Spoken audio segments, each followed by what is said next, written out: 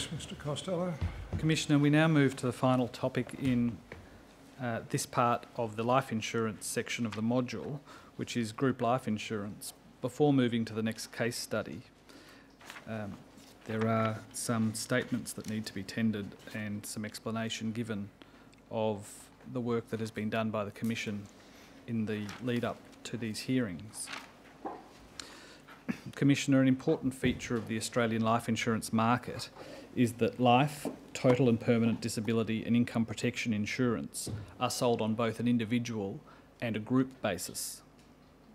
The majority of life insurance policies are held within superannuation funds. In its recent draft report, Superannuation, Assessing Efficiency and Competitiveness, the Productivity Commission stated that 12 million Australians have one or more forms of life insurance through their superannuation. By way of contrast, ASIC Report 498, Life Insurance Claims and Industry Review, states that in 2015 there were 4 million retail policies and 3.9 million direct or non-advised policies of life insurance. A 2016 report prepared by Rice Warner states that the proportion of total life insurance held within superannuation funds at that time was 71% for death cover, 88% for total and permanent disability cover, and 59% for income protection cover. In 2016-2017, Australians paid a total of more than $9 billion in group life premiums. Yet the recent Productivity Commission draft report states that about a quarter of members do not know if they have or if they are paying for a policy of group life insurance. The structure for group life insurance involves a policy owner holding a policy on behalf of a defined group of individuals. The most common group schemes are employer schemes and superannuation schemes. In this part of the hearing block, we will deal only with superannuation group schemes. Superannuation fund schemes are structured on the basis that the life insured is a member and beneficiary of a trust fund, and the policy owner is the trustee of the fund. It is the policy owner in group schemes, not the life insured, who enters into the contract, is obliged to pay the premium, has standing to claim, and is entitled to receive the benefit amounts paid by the life insurer. The Commission requested information in connection with group life insurance from 15 superannuation trustees. In effect, those entities represent the 5 largest retail trustees measured by number of members, some of whom conduct their operations through more than one legal entity, and the 5 largest industry funds. The 15 selected entities include the 10 largest funds by member in the country. Information was sought for a 5-year period from 1 July 2013 to 30 June 2018, which I'll refer to as the relevant period. 2 entities, REST and AMP, will be the subject of case studies in this round of hearings. The solicitors and counsel assisting have carefully reviewed all of the responses received from superannuation trustees, and I will now give an overview of the responses of some of the entities that will not form part of the case study. We begin by making some general observations about insurance management frameworks, selection of insurers, and the roles of third parties in connection with group life policies and claims. The Superannuation Industry Supervision Act requires the trustee of a superannuation fund to formulate, review regularly and give effect to an insurance strategy for the benefit of beneficiaries. The insurance strategy must address the kinds, levels, basis and method for insurance to be offered or acquired on behalf of beneficiaries, the cost of offering or acquiring insurance, and to do everything that is reasonable to pursue an insurance claim for the benefit of a beneficiary if that claim has a reasonable prospect of success. Since the 1st of July 2013, APRA has required superannuation trustees to have an insurance management framework that includes an insurance strategy under Prudential Standard SPS 250, Insurance in Superannuation, a prudential standard that has the force of law. Each entity examined by the Commission had in place an insurance management framework which included an insurance strategy as required by Prudential Standard SPS 250. Each of the entities confirmed in statements to the Commission that their respective insurance management frameworks have been reviewed internally on an annual basis. The entities also confirmed that their respective insurance management frameworks undergo or have undergone an independent review at least every 3 years. The Commission requested that for any group life policy entered into for members during the relevant period, each entity identify the insurer, when the insurer was chosen, any other insurers considered, to explain the process by which the insurer was chosen and explain the reasons the insurer was selected. In general terms, for entities that hold insurance through related parties, the selection and review processes explained in the statements to the Commission appear less rigorous than those described by entities that hold insurance through non-related parties. Most related party insurers do not involve a tender process, although some involved external review of some kind. An example of a more rigorous process was set out in the statement provided by Sunsuper, which describes the process of selecting the group life insurance provider for its Sunsuper for Life product, which accounts for 82% of Sunsuper members. The current insurer was selected through a full market tender in 2010 with the assistance of an independent external actuary. 7 insurers were considered. Each insurer presented a tender document responding to selection criteria, with each insurer then scored against the criteria. Sunsuper conducted site visits to a short list of 4 insurers and received revised tender documents. An insurer was then selected. Sunsuper has since conducted 2 pricing reviews in relation to group life insurance with that insurer. The Commission also put questions to each entity concerning the types of insurance offered to members, the extent life insurance was taken up by members, the extent of any rebates received from insurers, and the extent to which the trustee had misinformed members in relation to the group life policy. The Commission also put questions to each entity about 2 types of clause sometimes found in life, TPD or income protection insurance. The first such clause is where coverage discontinues if a member's superannuation balance falls below a minimum level. We refer to these as prescribed minimum balance clauses. The second type of clause is one that requires a particular employment type or a minimum number of hours to be worked to maintain one or more forms of life insurance coverage. We refer to these clauses as prescribed employment status clauses. I will now outline some of the responses to the Commission's questions about those issues from particular entities, commencing with the retail funds. Belinda Howes provided a statement on behalf of 3 entities: BT Funds Management Limited, BT Funds Management No. 2 Limited, and Westpac Securities Administration Limited. The percentage of fund members who paid for group life premiums varied between the 3 funds. The highest take-up was in the retirement wrap fund, in which 54.2% of members had funds deducted for group life premiums. The lowest was the Beacon superannuation plan, where only 4.3% of members took up group life insurance. As to the specific types of clause I have already mentioned, Ms Howes stated that during the relevant period, she was not aware of any members that have been denied an insurance death or TPD benefit claim by reason of the fact that the member's account balance was below a prescribed minimum balance. Ms Howes noted that, with limited exceptions, when a balance is not enough to pay premiums, members are not provided with insurance cover. Ms Howes was also not aware of any circumstances where members or beneficiaries have been denied a benefit under a life insurance or TPD policy, or have received a reduced benefit by reason of the fact that the member did not have a prescribed employment status. Having said that, a member's entitlement to a TPD benefit within one of the BT funds will be affected by their ability to engage in activities of daily living. In general terms, a TPD benefit will be payable where, in the opinion of the insurer, the member is unlikely to ever follow their usual occupation or an occupation they are suited for by reason of their education, training and experience. In addition to this, the member must satisfy one of the further list of criteria.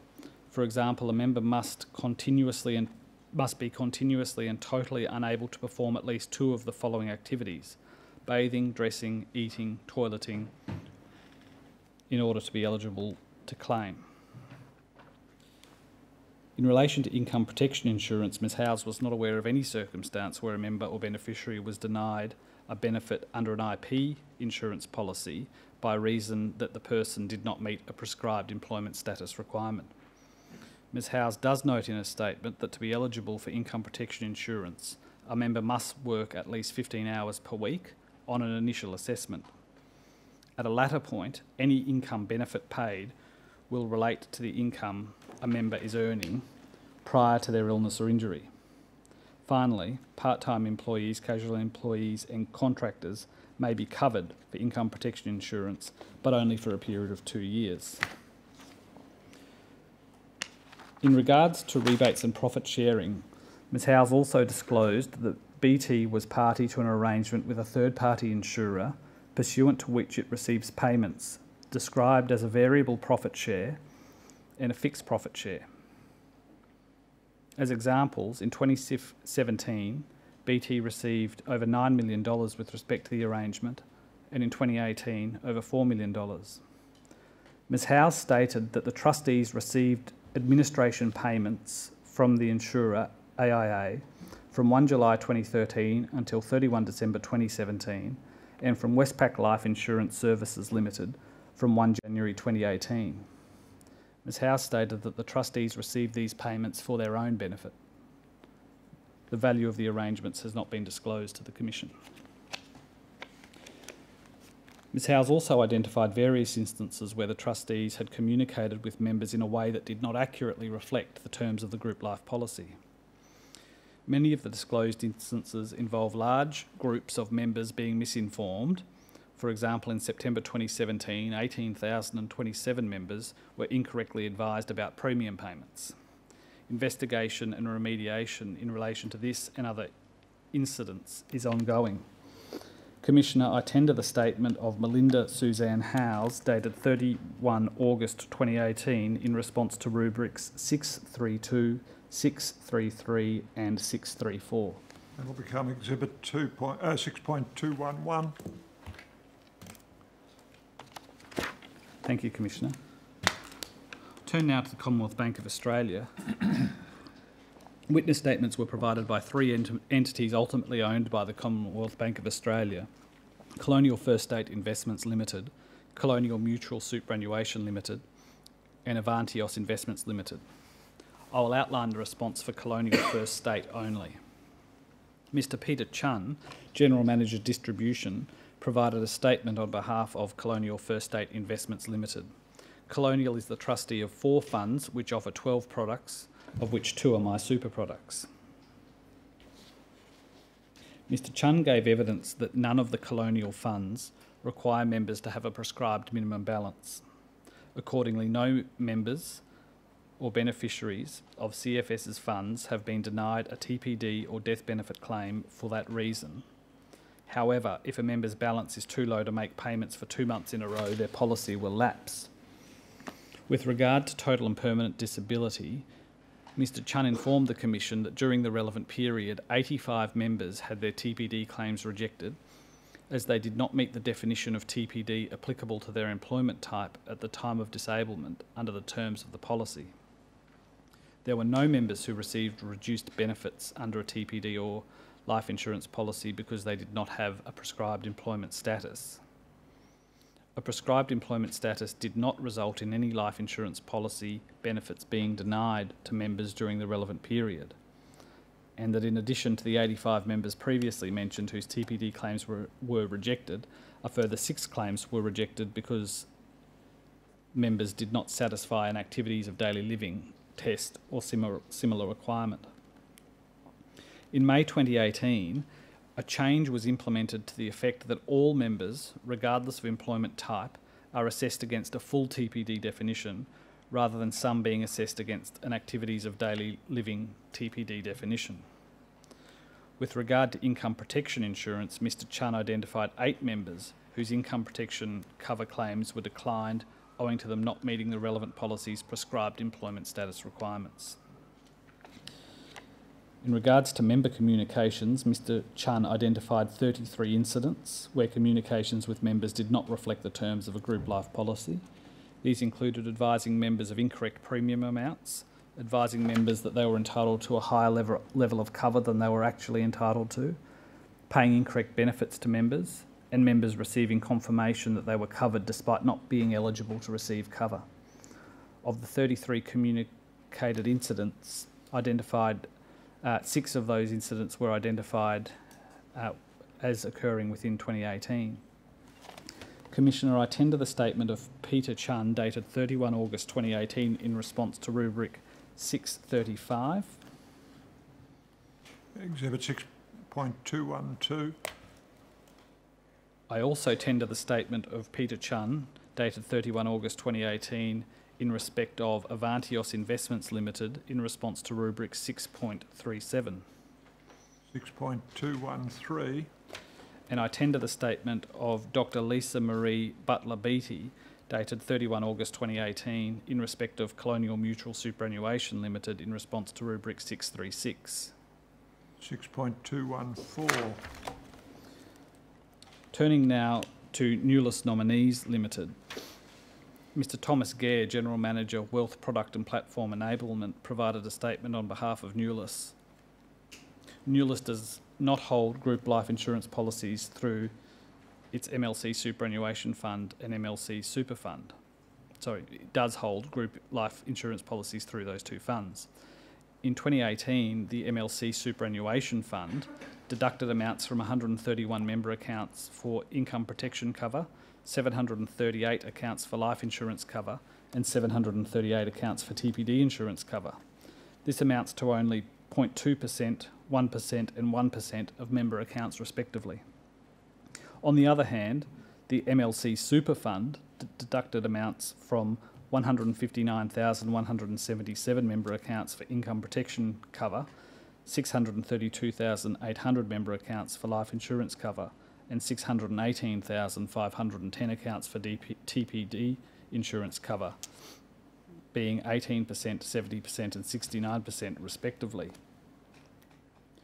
Newless has informed the Commission that there is no prescribed minimum balance condition for its life insurance and TPD policies, and that no members have been denied an insurance death or TPD claim owing to their account balance being below a prescribed minimum.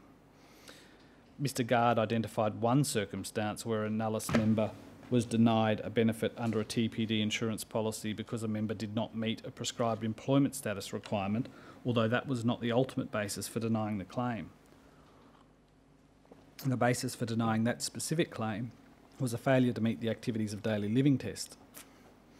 As recently as 12 July 2018, consideration was ongoing as to whether or not the activities of daily living test should be replaced with an experience, training, education and rehabilitation test so as to reduce the number of declined claims of members engaged in casual employment.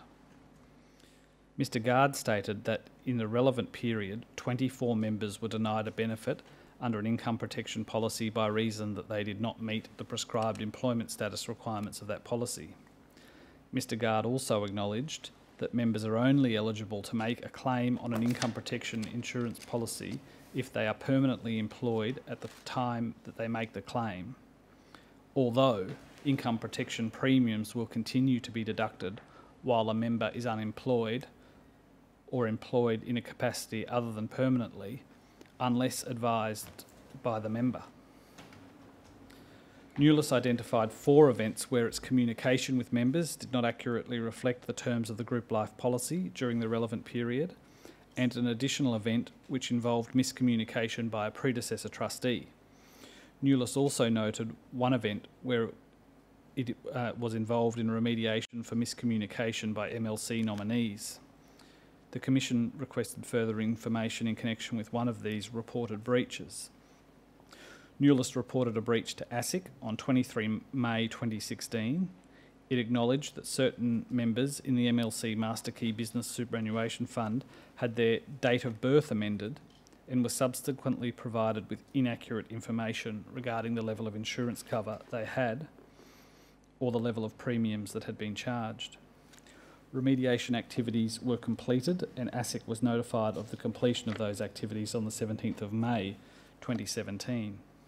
Commissioner, I tender the statement of Thomas Lee Guard dated 31 August 2018 in response to rubric 638. Exhibit 6.215.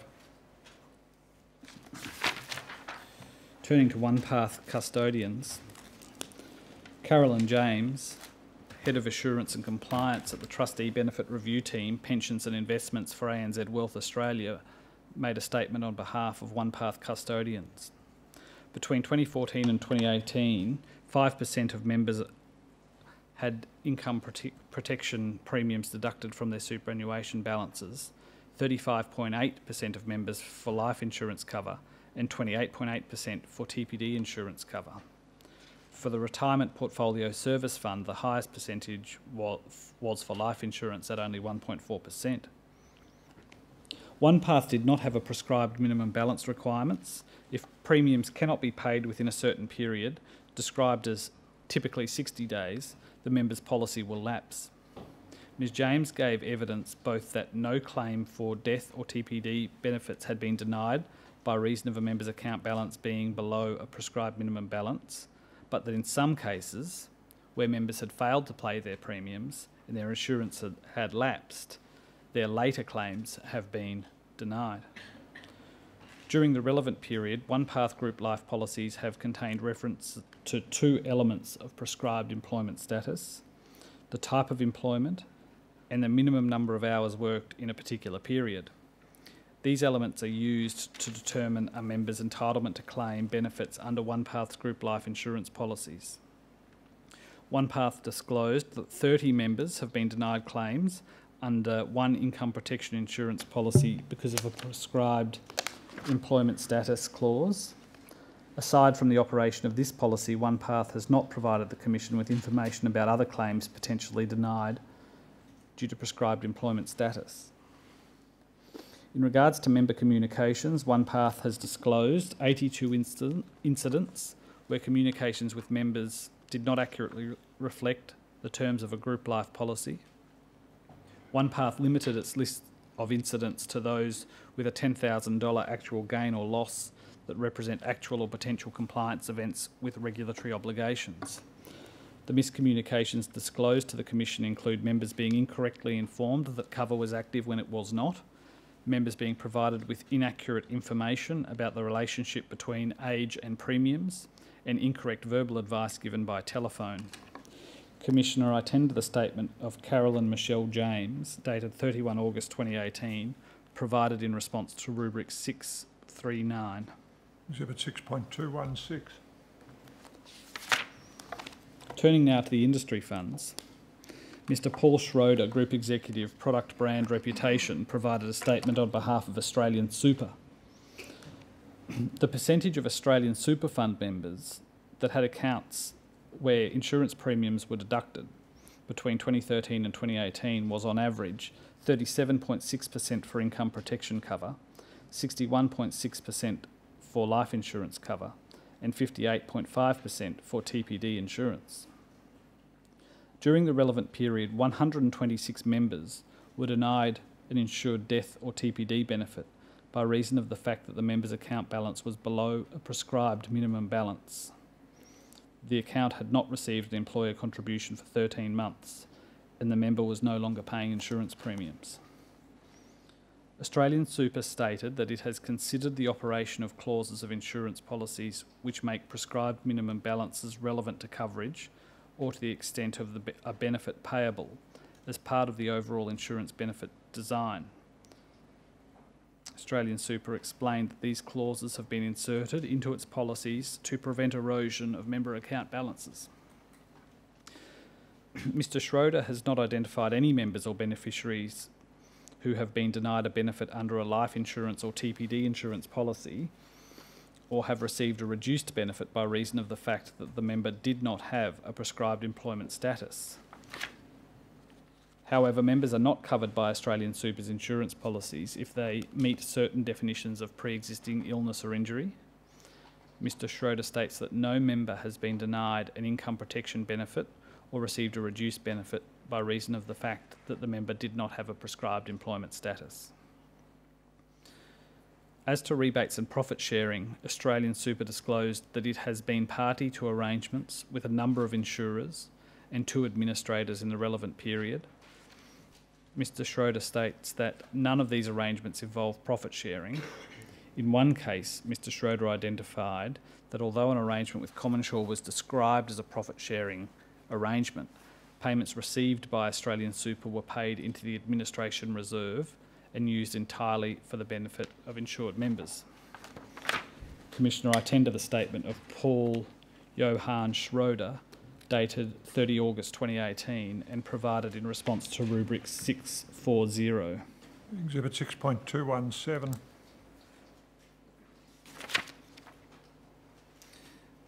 Mr. Jason Sommer, SOMMER, provided 2 statements on behalf of Sun Super. During the relevant period, insurance was offered by Sun Super through its Sun Super Superannuation Fund. Sun Super informed the Commission that no Sun Super members have been denied an insured death or TPD benefit claim by reason of the fact that the member's account balance was below a prescribed minimum balance. Sun Super ceases deducting premiums and a member's cover ceases when a member's account falls below $1,500 balance and employer contributions have not been received for 12 months. Members are notified on multiple occasions that their cover will cease if they fall into both of these categories. Mr. Summer confirmed that a member can claim for death and TPD insurance benefits regardless of their balance if they have paid the relevant insurance premium. For example, a Sun Super member can receive insurance cover where their balance remains below $1,500 if they also receive employer superannuation contributions. Mr. Sommer reported that there were no Sun Super members who had been denied a benefit under a death or TPD policy by reason of the fact that the member did not have a prescribed employment status. He stated that Sun Super had no prescribed minimum employment status requirements for the payment of death or TPD benefits. Sun Super identified 29 members who had been denied a benefit under an income protection insurance policy by reason that the person did not meet the prescribed employment status requirements of the policy. The prescribed employment status definition requires employees to be working at least 15 hours per week and be classified as permanent part-time or full-time when they commenced their employment. Sun Super also disclosed that it was party to 2 arrangements with third parties, Suncorp and AIA Insurance Limited. Sun Super has submitted to the Commission that they have not received rebates in its personal capacity under the arrangements. It is entitled to a rebate under the profit share arrangements, and those rebates have been used to subsidise members' insurance premiums, invest in improving its claims management processes, and to cover administrative costs. In respect of member communications, Sun Super disclosed 12 instances where it had communicated with members in a way that did not accurately reflect the terms of the group life policy. These instances include issuing an insurance guide which contained incorrect insurance premiums, and issuing a corporate plan guide that contained an incorrect definition of permanent employment. Commissioner, I tender 2 statements of Jason Brett Sommer. The first dated 12 September in answer to rubric 573. Exhibit 6.218. The second dated 31 August in answer to rubric 642. Exhibit 6.219.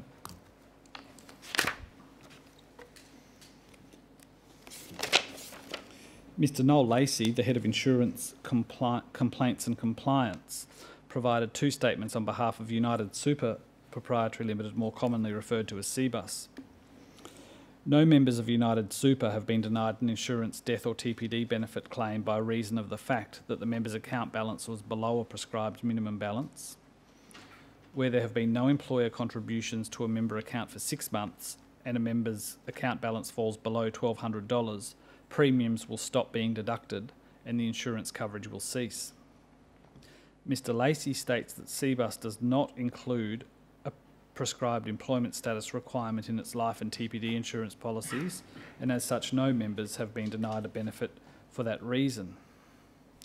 During the relevant period, Mr. Lacey identified denials of benefits under income protection insurance policies by reason of the operation of a prescribed employment status requirement. United Super also disclosed that it was party to 2 agreements with third parties, pursuant to which it receives rebates in respect of coverage offered under group life policies. Those arrangements were as follows. During the relevant period, United Super had 2 profit-sharing arrangements that applied within the fund's policies, one with Hanover Life and the other with TAL. These arrangements were described by United Super as reconciliation arrangements, meaning that if the premiums paid by the fund over a given period were too high, the fund would be reimbursed the difference between the premiums paid and what should in fact have been paid. Conversely, if the premiums paid by the insurer are too low over the given period, the fund is obliged to pay the insurer the difference. CBUS made one disclosure of a major incident during the relevant period where communications with members did not accurately reflect the terms of the group policy. Its external administrator, Super Partners, informed the fund of errors in the administration of member accounts between 2010 and 2013. These errors included incorrect administration of premium deductions, incorrect calculation of members' level of cover, and incorrect commencement and cessation dates for insurance cover. As a result of these errors, members' annual statements may have contained incorrect information regarding premium deductions and insurance cover over a number of reporting periods. APRA and ASIC were informed of the issue. CBUS engaged in a remediation program and implemented measures to ensure members had not been disadvantaged by the error. ASIC finished its investigation into the matter and notified United Super in February 2017 that no enforcement action would be taken. Commissioner, I tendered 2 statements of Noel Lacey, the first in answer to rubric 574 and dated 12 September 2018. Exhibit 6.220. The second in answer to rubric 643 and dated 31 September. 6.221.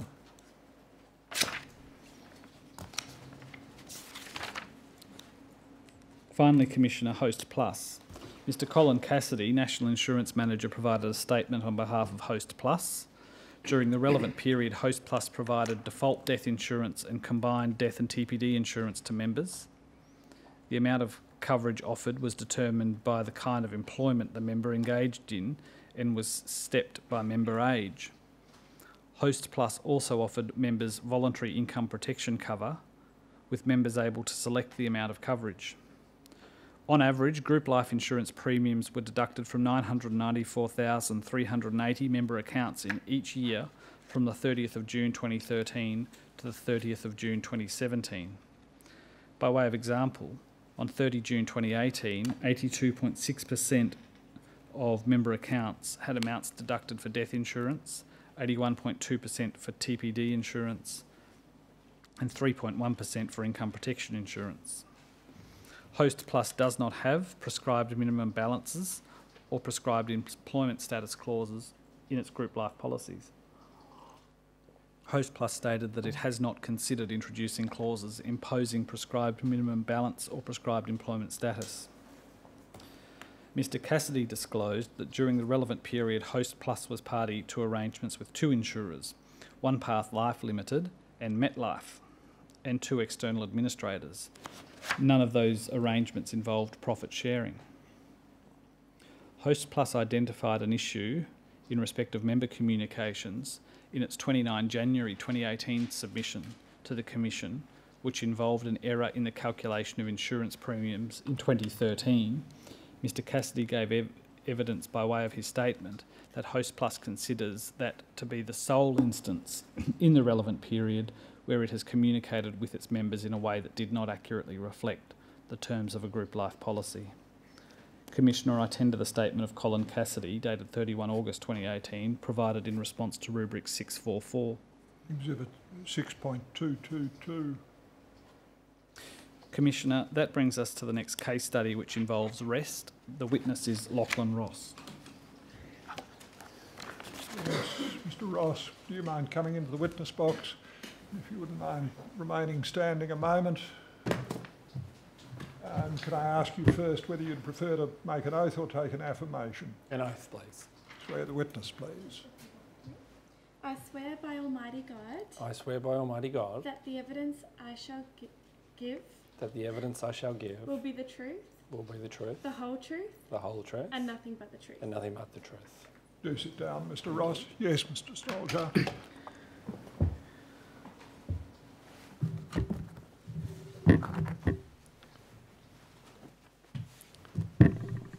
Now, your full name is Lachlan Gambier Ross, Yes. and your business address is Level 5, 321 Kent Street, Sydney. Yes. And you're attending today to give evidence pursuant to a summons served upon you by the Commission.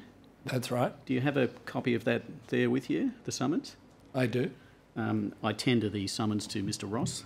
Exhibit 6.223, the summons to Mr. Ross. Now, Mr. Ross, Thank you. you've prepared two witness statements, and I'll deal with them in order. The first is in respect of rubric 641, and in particular part F of that rubric. You prepared a witness statement in that regard on 31 August 2018. I did. And that has, I note for the record, number WIT 00101440001. Now, is the content of that statement true and correct to the best of your knowledge and belief? It is. I tender Mr. Ross's statement in respect of rubric 641 of 31 August 2018. That statement and its exhibits becomes exhibit 6.224. Now, your second statement, Mr. Ross, is in respect of rubric 665, and in particular questions 1 to 10 inclusive and 15 of that rubric, and that's dated 7 September 2018. That's correct. And I note for the record that that has ID number WIT 00101540001. Now, is the content of that statement true and correct to the best of your knowledge and belief? It is. I tender Mr. Ross's statement in respect of rubric 665 dated 7 September 2018. That statement becomes exhibit 6.225. Now, Mr. Ross, counsel assisting has some questions for you. Thank you. Yes, Mr. Costello. Mr. Ross, approximately how many members does REST have? Around 2 million. And how many of those members have life insurance through REST?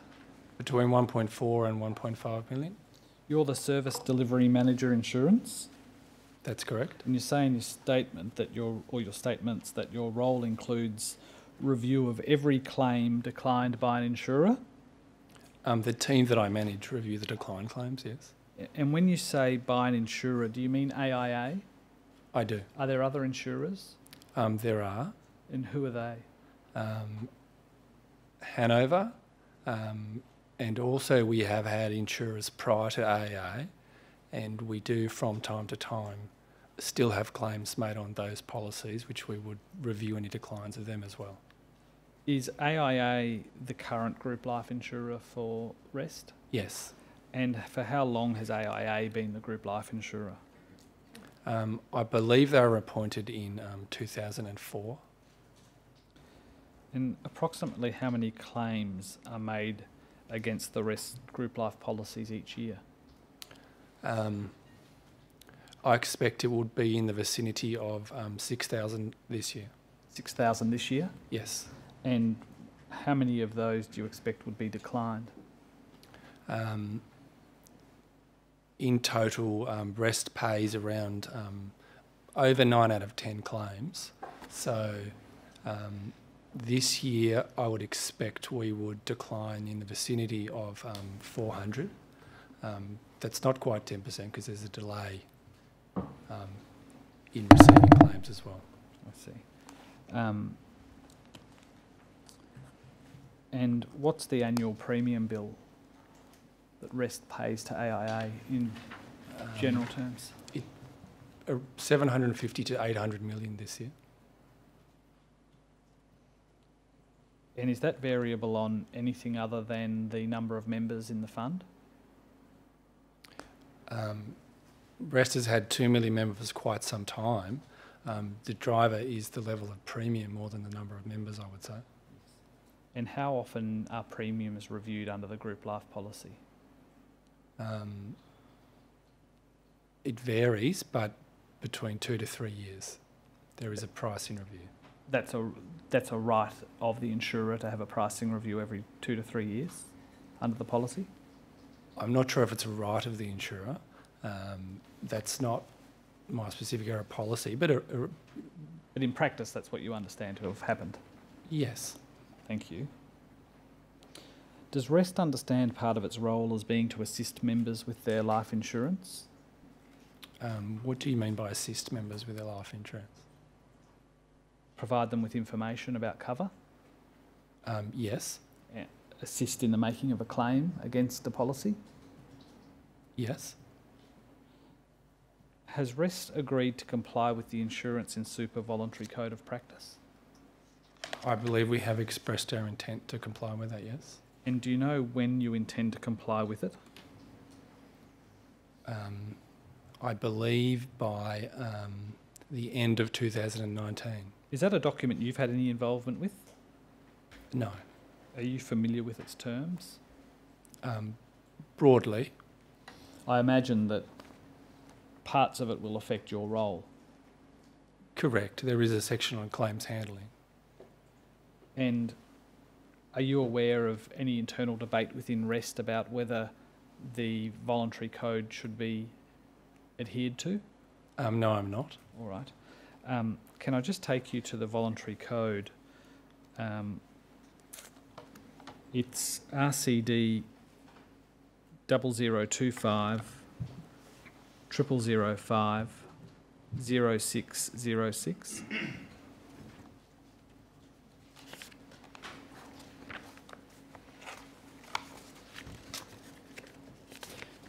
This is the code, Mr. Ross.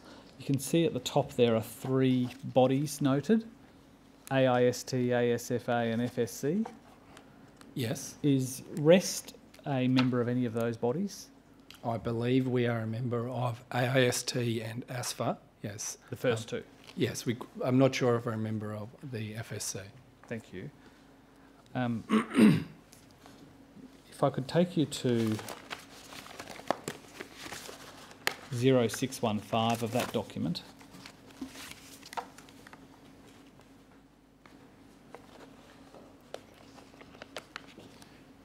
Mr. Ross, you might not be in a position to answer all of these questions, but I just want to put them to you to understand the extent to which the code differs from Rest's current practice.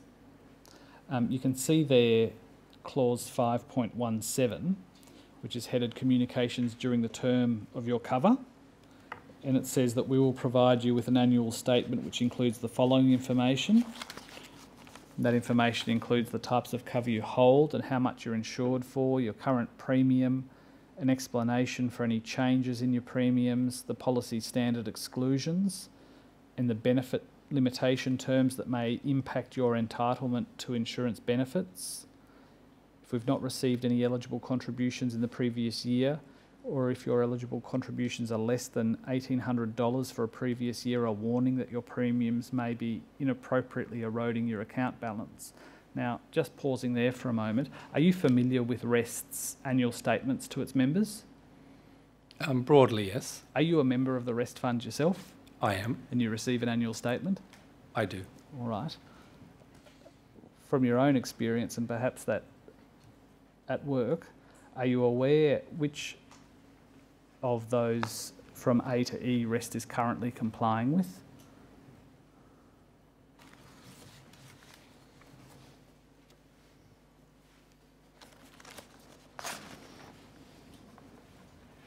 I believe we comply with A to D. I'm not sure if we have the specific wording included in E. All right. And then what about F to J? Information about how to contact us to discuss options if you want to change the terms, how you can increase, decrease or cancel your cover, information about the code you obviously don't comply with now, our rules for automatic cessation of cover, and what to do in the event of a claim. Do you comply with those? I would believe we do. Do you think you comply with I, our rules for automatic cessation of cover?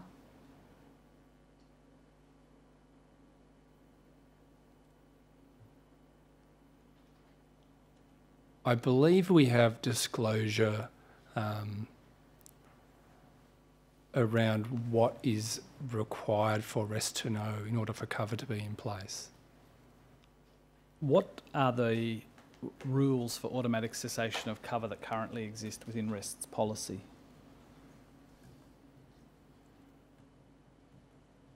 Perhaps I'll put it a little bit more specifically to help you. If you were in the hearing room when I just delivered that rather long address, you would have heard me speak of two types of clauses, and these are two clauses that you deal with in one of your witness statements. The Yes. first was a prescribed minimum balance clause. Yes. Does REST currently have prescribed minimum balance clause? There is no prescribed minimum balance clause in our policy, no. There has been historically, though. Historically, there has been part of the policy which is dependent on having a minimum balance, but that works in tandem with another part of the policy as well. And what's that other part? That the member needs to be still employed by an employer who is making contributions to REST on their behalf. All right, we'll come back to that. If I could then take you perhaps to the part of the code that will be more readily applicable to you at 0617 of that document. This is clause 7, handling claims. And perhaps if we could bring up 0618 as well on the screen.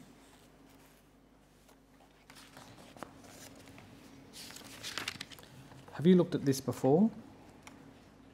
It's been some time, but I have seen it before, yes. All right. Perhaps before we get to the detail of the clause, could you explain to me what the role of the superannuation trustee is in connection with claims under group life policies? Yes, as you spoke to earlier, the trustee is the policyholder. I think of particular importance, if a claim is declined, the trustee will review the decline to make an assessment about whether it is fair and reasonable. The trustee also has a role in the payment of benefits because most benefits are released into the member's superannuation account. And then the trustee must make a determination about whether that meets a condition of release and can be released to a member. All right. So for, say, an injured member who wants to claim, say a seriously injured member who wants to make a claim on a total and permanent disability policy. Yes. Is the role of REST to assist, is it any role of REST to assist the member in making that claim?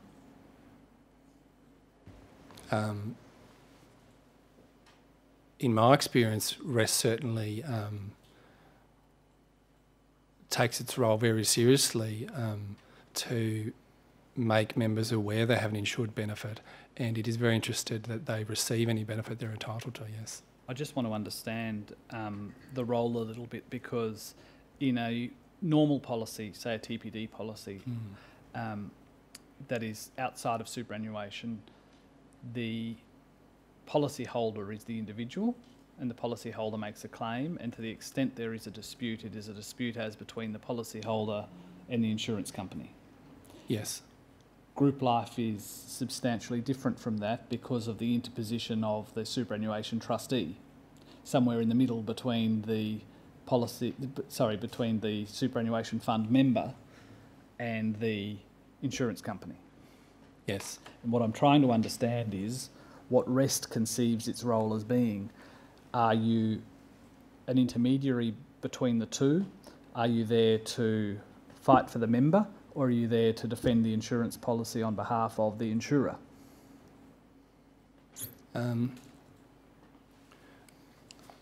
REST's view is that insurance is very valuable to its membership, and ultimately it's REST that has made the decision to provide this benefit to its members.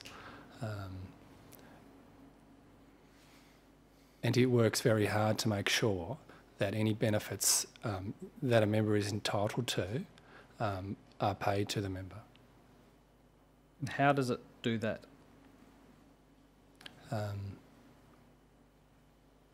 It works with the insurer, and in REST's case we have an administrator, an external administrator, to design the claims process and monitor claims, make sure that any benefits members are entitled to are paid. All right. Well, understanding that, let me now try and relate it to the terms of the code.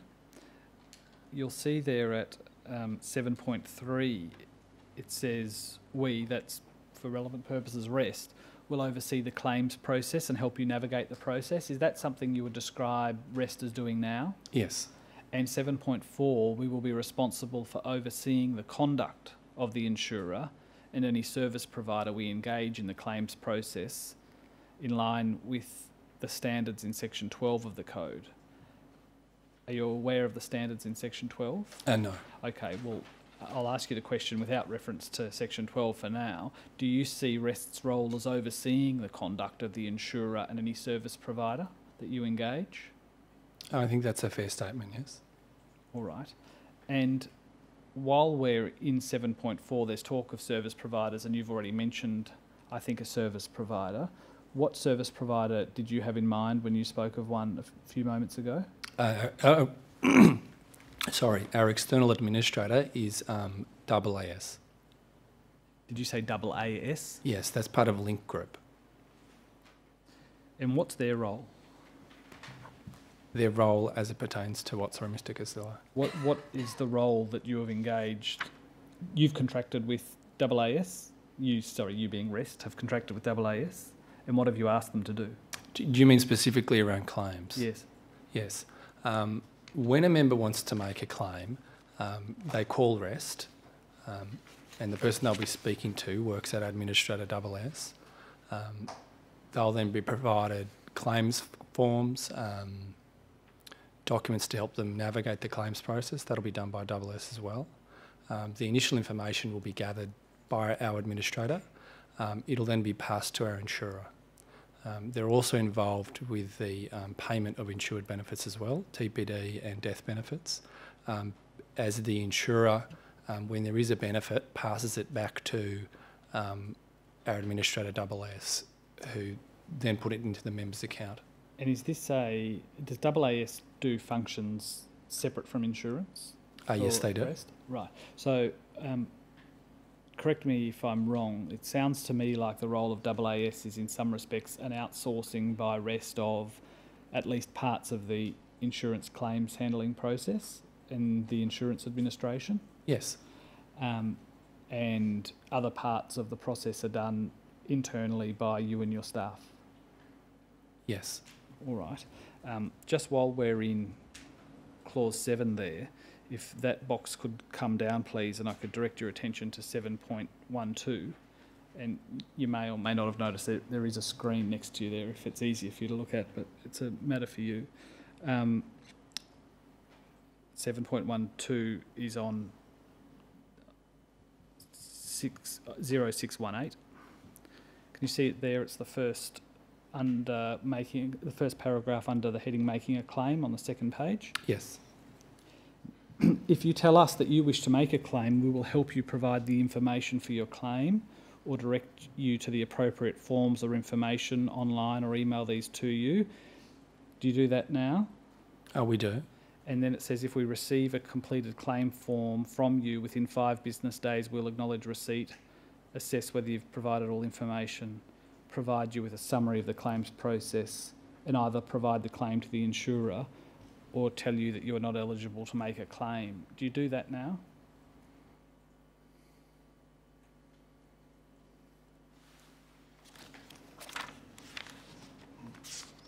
We do. I don't have information about whether we do that in 5 business days or not. Do you benchmark it internally, how long it takes you to process a claim once it's received by REST? We do monitor it, yes. Do you have an idea of what it might be? Not off the top of my head, no. Is that the sort of metric that your team's performance might be assessed by? It's an important metric for us, but it's not a KPI if that's what you're driving at. Do you have any understanding of what it might be? How many days it might be? We're doing a lot of work on our claims process at the moment. We would have some claims where it's happening on the same day. We would have other claims where it takes longer. I don't have an average that I can give you though. All right. There's just one more clause that I want to take you to in this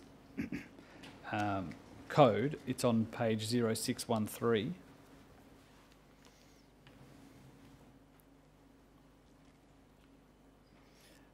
Can you see there 4.31 duplicate insurance cover?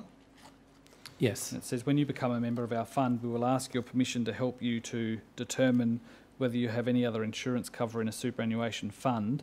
The purpose of this is to ensure you do not unintentionally pay premiums for multiple insurance covers or for any cover on which you may be unable to claim. If we identify that you have other insurance cover, we will let you know. Do you know how many REST members have duplicate funds? No, I do not. Do you know if that's something that REST monitors at the moment? I'm sure we do as much as that information is available to us. Again, this might not be something that you can speak to, but are you aware that under the Superannuation Industry Supervision Act there is an obligation in some circumstances for trustees to consolidate duplicate accounts? Is that something you're aware of? No, not specifically. All right. What you may be more aware of, though, is that in the current group life policy by REST, there is an exclusion clause based on multiple policies. Are you familiar with that clause? I can take you to it. That'd be helpful. Of course. It's Exhibit LGR3 to your witness statement 641, which is RST.0006.001.0658.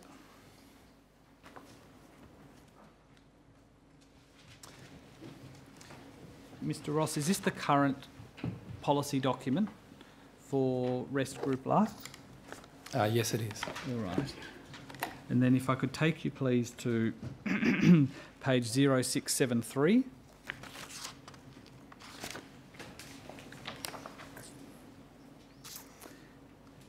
Can you see here the clause is entitled Duplicate Accounts, and it says an insured member will only be eligible to claim a death, terminal illness or TPD benefit under the REST Super product of the trust under one member account. Yes. Where duplication of insurance cover is identified, the members' accounts will be merged by you and only one death, terminal illness or TPD benefit will be payable. Yes. If the amount of cover differs between the accounts, we'll pay the higher amount, and any duplicate cover will be cancelled from the date it commenced, and any insurance premiums paid with respect to the duplicate cover will be refunded by us to you for payment to the member's account. Yes. All right. Are you aware that those types of clauses have received some public attention in recent times? Is the premise of your question, Mr. Costello, that this clause refers to accounts other than REST accounts? No, that's not the premise of my question. So, do you understand the clause as applying to superannuation accounts held outside of REST? No, this clause only applies if, unknown to REST, we hold multiple accounts on Yes. behalf of a member. Yes. That's as I understood it. Okay. Are you aware that these types of clauses have received some public attention recently? No. All right. Are you aware of whether this clause has been enforced by AIA in recent times? No, I'm not. Do you think that the presence of this clause makes it all the more important that REST identify if there are members with duplicate accounts with REST? Oh, I totally agree, and we do. And how do you do that? I mean, REST is a very large fund, Yes. and from time to time, we will have accounts set up, and when accounts are set up, we sometimes receive very limited information from an employer. So we could receive an account which has a different surname and different date of birth, but unbeknownst to us, it is a duplicate account. Yes. So if we can identify duplicate accounts, we merge them and refund insurance premiums immediately. And are you aware of whether or not this duplicate account clause has existed in policies issued to REST by AIA before 2017? I'm not aware, no. All right. But you would agree, wouldn't you, that having members paying insurance premiums for,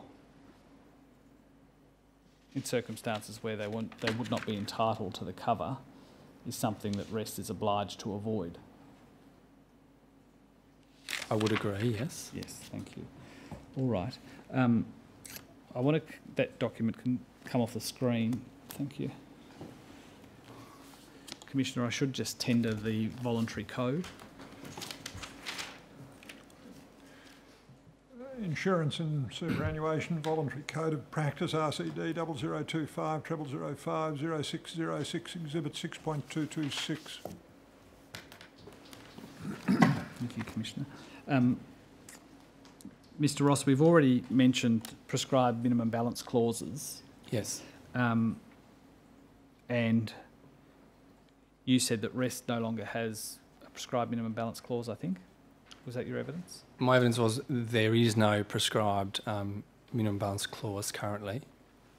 And there has been in the past. Working in combination with another, I think in fairness to you, you said working in combination with another requirement or another definition. Correct. There were Yes. two parts of the policy that worked in tandem. One of them related to account balance, yes. Yes. All right. Perhaps the easiest way to do it is if I take you to the paragraph of your witness statement in answer to rubric 641, where you deal with the history of prescribed minimum balance clauses in the AIA group life policies.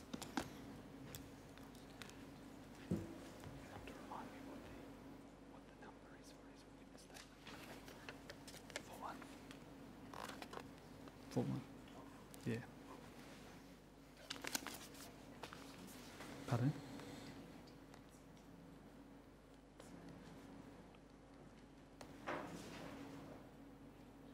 Was it 0011 to start? Yeah.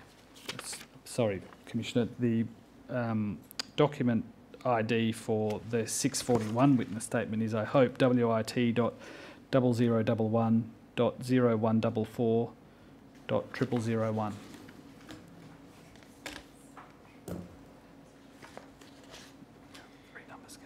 Oh, sorry, it's 001.0144.001.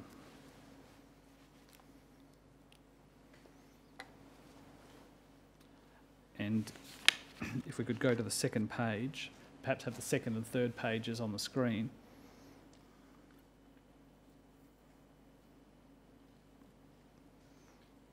You'll recall, Mr. Ross, that in paragraph 6 here, you gave some explanation of the history of prescribed minimum balance clauses in the AIA policies. Yes. Remember that?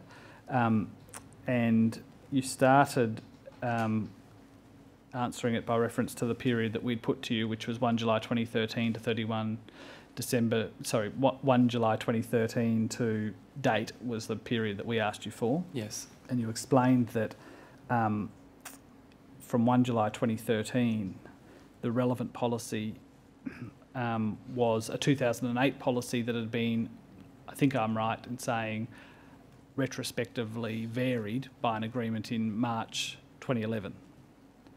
Is that what you remember saying? You feel free to have a look at 6A of your statement.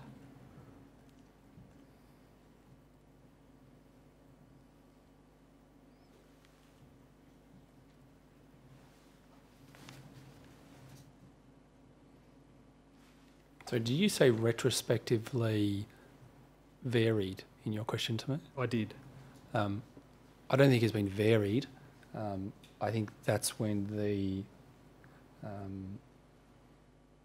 agreement came into effect, but it had been in force until that point. Right. I'm not sure that I understand that, but it might not be important. I was just taking your words by agreement dated 4 March 2011 and with retrospective effect from 5 December 2008. Yes. Did the 4 March 2011 agreement vary an early agreement, or did it just have force as of an earlier date? Oh, I'm getting into muddy sort of legal waters here, Mr. Costello. I think what happened was the policy was in force. I think the final legal signatures may have happened in 2011, but this is well before my time. All right, no, that's fine.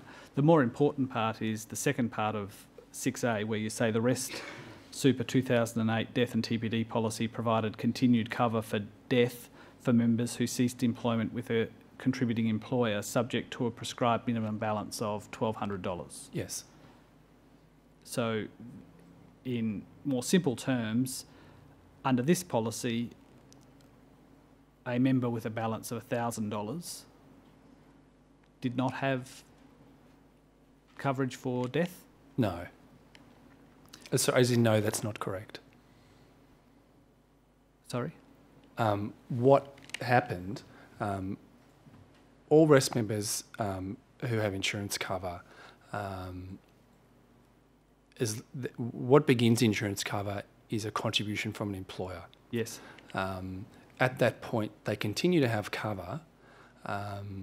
However, if they stop working for the employer who has paid paying contributions to rest, they continue to have cover for 71 days. Yes. And in order to keep it after that point, they would have needed to have an account balance of more than $1,200. Yes. So if I think perhaps what I had failed to put in my question to you was an unemployed member who had been unemployed for more than 71 days and had a balance of less than $1,200 would not have cover. Is that right? More or less, yes. Just that not necessarily unemployed, not receiving... it wouldn't be limited to people who were unemployed. It's specific to an employer who is making contributions to rest. Yes. Does that mean then that a person who was employed but whose employer was not making compulsory contributions could be caught by this clause? They would not be covered by the clause, yes. Yes. Well, when you say they wouldn't be covered by the clause, would they have insurance coverage? Well, it would depend. Employer is a defined term in our policy. So where employer is referenced in our policy, it is referenced as an employer who is making compulsory superannuation contributions to rest on behalf of that member. All right. And you go on to say there, in addition, the 2008 policy introduced continued cover for TPD with a prescribed minimum balance requirement of $3,000. Correct. Could you explain continued cover? So that was what I was referring to before. When members join and get a compulsory contribution, their insurance cover starts. So the principle at rest is cover for as many people as possible. And they will have that cover until they are no longer employed by that employer making contributions to rest. But they will continue to have that cover for 71 days I believe the principle being, time to find a new job. And then they will continue to have cover after that, but as long as they have an account balance over either the $1,200 for that particular period there or the $3,000 for the period I'm referring to there too. I see. And then there was a change made to that clause that you set out in B, which we can probably skip over because there was a further change made, and from the 1st of December 2017, which is the policy that I have already taken you to once, the position is what in respect of prescribed minimum balances? Well, this clause is not in the current policy. Right. And why was that change made? From what I've reviewed, the change was made to align with principles of clarity and simplicity. From 1 July 2013 to 30 June 2018, you say 11 death benefit claims were declined because of the application of the clauses we've been talking about. Yes. And 36 TPD claims were denied. Yes. And do you agree that it's important that members have an awareness of their level of cover? I think it is important, yes. And it's important that REST communicates accurately with members about their level of cover? Yes, it is. And these types of clauses make it difficult to communicate with members about their level of cover in some respects because they are necessarily complicated in their factual application. Do you agree with that? I would agree that these types of clauses do make it more complicated, and hence why in 2017 we removed it. But there is a balance to be struck as well. Between members with low balances who may not be working, being charged insurance premiums, and also having simple, clear cover. So what REST had for that 5-year period and has now removed, those high-level principles are what has been proposed by the government to come back into force. Essentially this idea of a account balance under which premiums don't get charged and a period of time after unemployment in which premiums don't get charged either. So I think it's a difficult question. Yes. And a balance needs to be struck. And it's a contested question in some respects of public policy. Yes. And what needs to be weighed is, on the one hand, the benefit to a member of having continued insurance cover. Yes. Versus what's sometimes described as erosion of balance. Yes, I think it's a difficult question. Yes. And you're correct, a contested one at the moment. And does REST have a view about that? About that question, whether insurance coverage should continue for as long as it can, or whether it is better for it to stop in order to cease the erosion of a low balance account?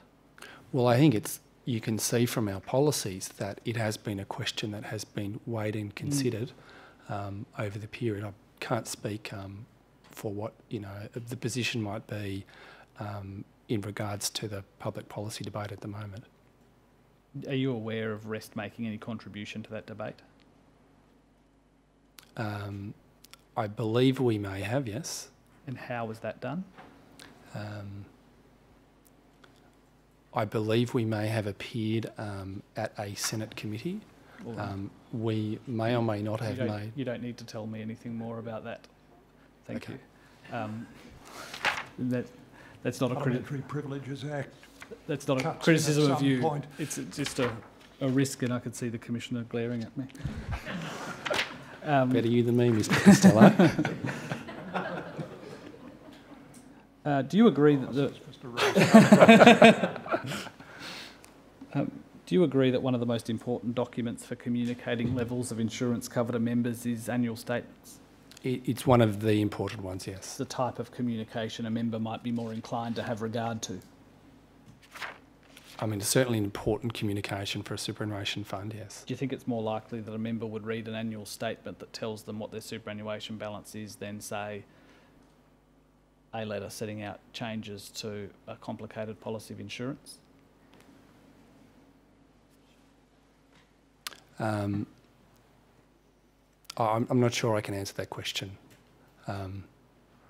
When you say a letter outlining complicated changes to insurance, I think members are interested in their annual statements, yes. Yes, thank you. Are you aware of whether in the period that REST had prescribed minimum balance requirements in its group life policies, it had systems that set the amount of coverage of members caught by that clause at zero in their annual statement? Sorry, I don't understand the question.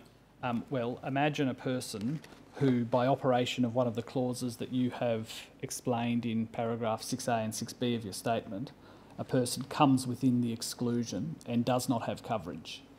On that person's annual statement, would the statement display their coverage as zero, or would it display their coverage as another amount?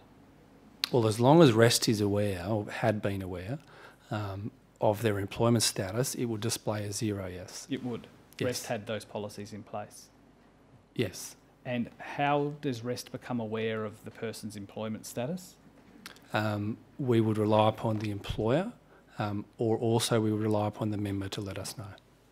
That is, if the member has ceased work with an employer, either the employer or the member tell REST. Yes. And if that has happened, REST is then able to look at what the person's balance is, and if the balance is below the prescribed minimum in the annual statement, REST would set the person's coverage at zero. Correct. And you've seen that happen in statements. Yes. And in your experience, how promptly are notifications made to REST by employers? It's not something that I'm close to. Are you aware of the extent to which these clauses operated to deny coverage in circumstances where REST's information was wrong because it hadn't been notified by an employer or an employee? So there have been cases where a claim has been declined, where REST has subsequently found out that a member was not employed. Is that a common occurrence? I wouldn't say it's common, and hence the quite low numbers of declines in my witness statement. In your statement, at paragraph 14, you've set out the various ways that members were advised of prescribed minimum balances.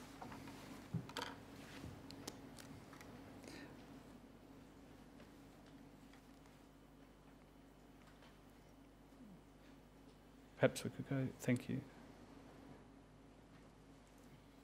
And you inform members of the terms of their insurance cover and the circumstances in which the cover would cease, and provided members with information to make them aware of the importance of notifying REST of changes to their employment status. How are changes of employment status notified to REST? Is there a form that needs to be used?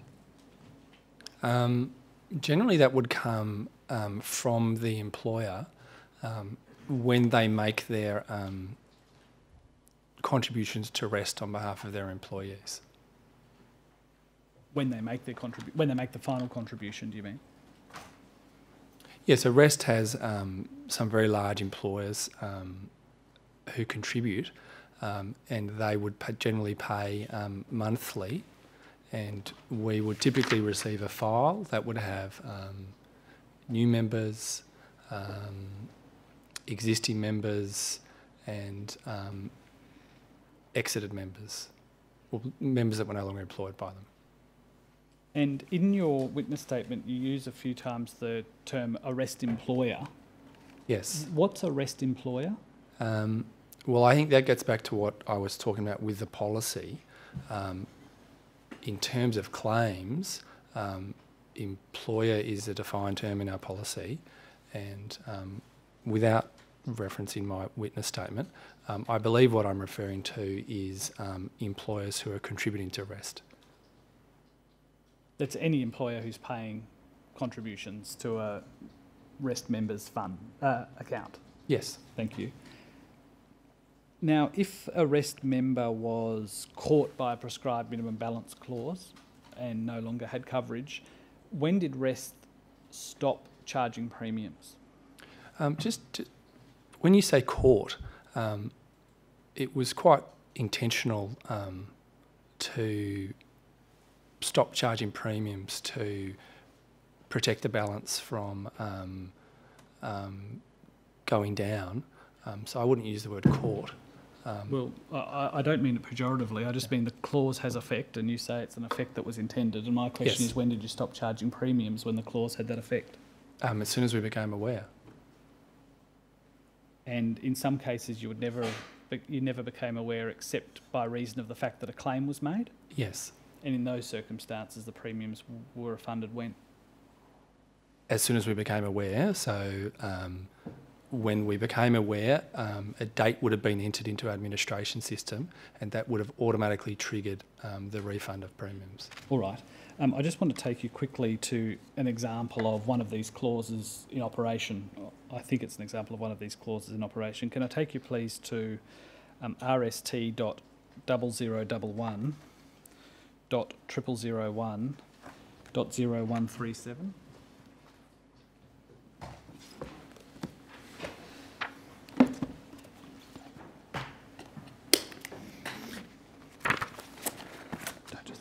Now, this is a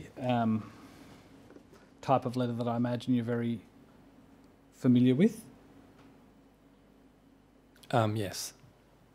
Is this what is referred to sometimes as a procedural fairness letter? Yes, that's correct. All right. And so this is a letter that AIA issues to a REST member who's made a claim when they formed a preliminary view of how they intend to deal with the claim. Is that right? Yes. And are these typically copied to REST as well? No, we're not copied in on these. Right. So you don't have any involvement in the process, at least at this point in the claims process. REST isn't involved. No. This is just between the REST member and the super fund, and the insurer. Yes. All right. So this is a TPD claim, and you can see there that the insurers reached the preliminary view that the claim should be declined Yes. on the basis that your insurance cover had already ceased. Can you see there that the date of injury that caused the the date of the injury that caused the total and permanent disablement was the 1st of August 2016. See in the box there under the heading claim? Yes. And then if we go over the page to 0138,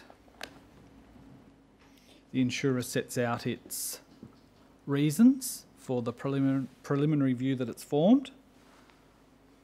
I'll just give you a moment to read that.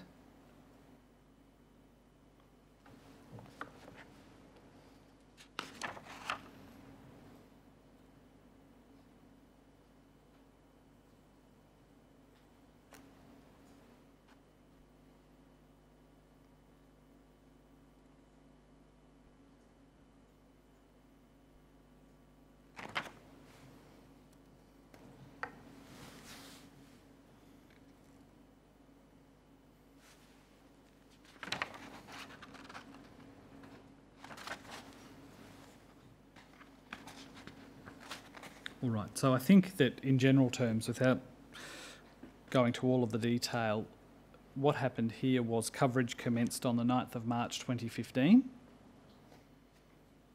and the member ceased work with his then employer on the 17th of May 2016. Yes. And as you explained before, coverage then continued for 71 days from that date. Yes. Which meant that it stopped on the 27th of July 2016. Yes. And then the member became totally and permanently incapacitated on the 1st of August 2016. Yes. And at the time, this member had a balance that was below the prescribed minimum threshold. Yes. And so the reason for the insurer declining this claim has nothing to do with the extent of the member's injury. It's the operation of the clauses that you and I have been discussing already. Yes. And the way those clauses operated in this case was the person was about 5 days outside of cover Yes. when they suffered their injury. And the letter goes on to say that Rest did not become aware of the fact that the member had ceased work until the 28th of August 2017. Yes. So this is one of those cases where neither the employer nor the employee has promptly notified Rest of the change in employment status. Yes.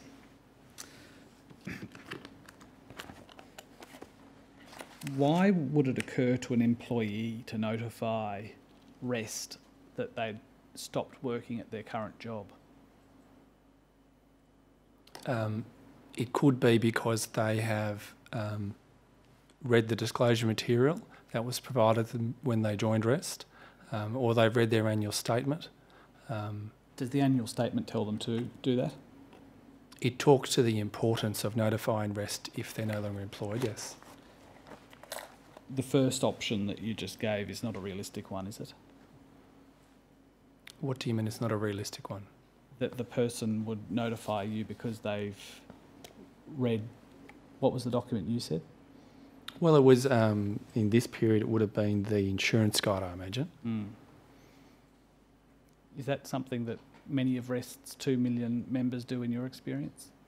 I don't know what they read that we send them, Mr. Costello. Are you aware of how effective your communications with your own members about key insurance terms are? Oh, we hope they are very effective. Well, my question wasn't one directed to hope. It was, do you do any work within Rest to ascertain whether or not members understand important insurance terms? Well, we try and be as clear as possible in all our communications to our members, and we highlight areas we think are of particular importance when we communicate with them. I can show you a document if I need to, but you can take it from me that the preliminary view the insurer had expressed here, became the final view. Yes. And this claim was Yes. declined.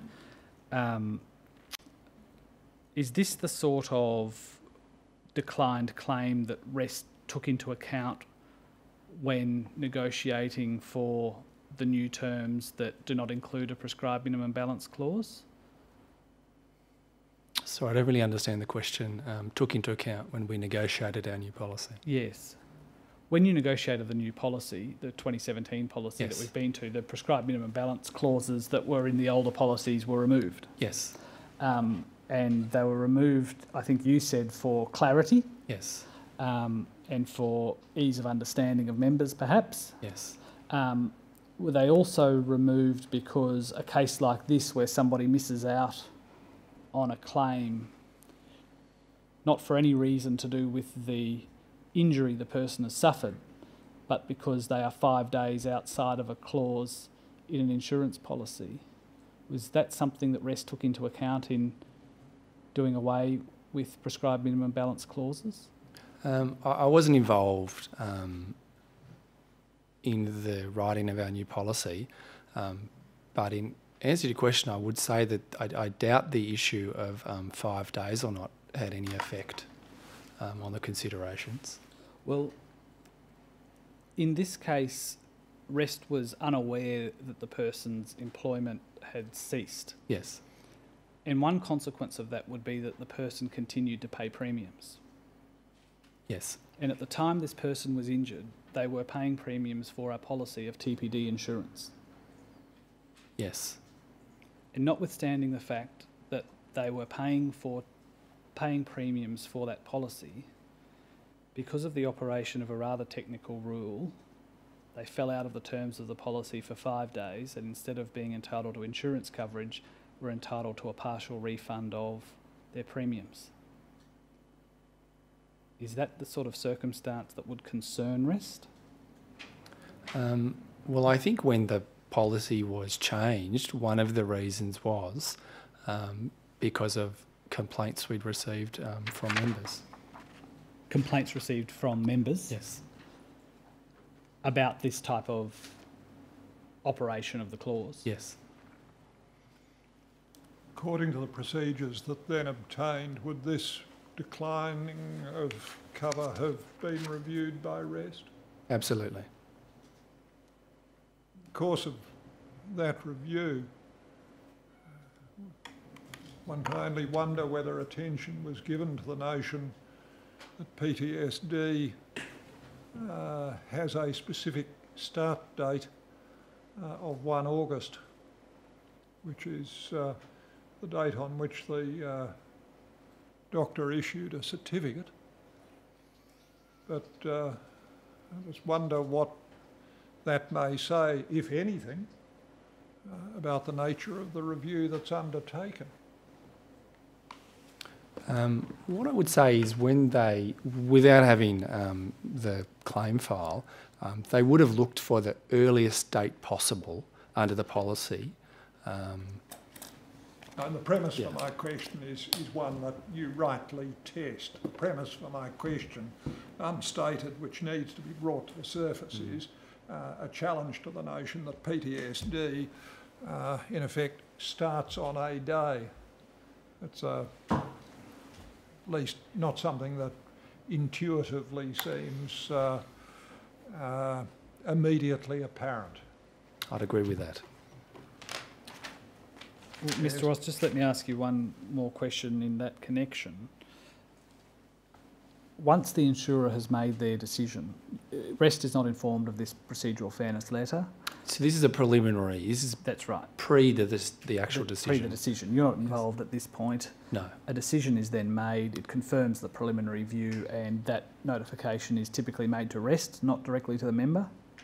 So in this case, the notification, the notification is always made to REST. As the policy owner? Yes. And REST communicates that to its member? Not until it has conducted, yes, it does communicate that to the member, yes. Immediately? I'm not sure in what time period, but I would more or less, yes. And this is when your team becomes involved, because this is a declined claim and your team is responsible for the review of every declined claim? Yes. So what then happens within REST? You receive the letter from AIA that declines the claim on the basis set out in the letter, which we can assume is the same basis set out here. What do your team then do? So it actually doesn't start at our team, my team. It actually goes to REST administrator, who conduct a first review. It is then forwarded to the trustee, and the team will receive a copy of the decline letter, plus a copy of the claim file, and they will conduct a thorough review of the claim to see if that decline, they believe, is fair and reasonable. Is fair and reasonable? Yes. And do you know why fair and reasonable is the test? No, not off the top of my head. It might be that that's the basis that the Superannuation Complaints Tribunal will review decisions. So your team will then assess it to determine if it's fair and reasonable. And in a case like this where it's the operation of a clause in a policy, what does that mean? Does that just mean checking the accuracy of the material in the decline letter and the insurer's view as to the operation of the clause? They want to check to see that the policy has been correctly applied. Right.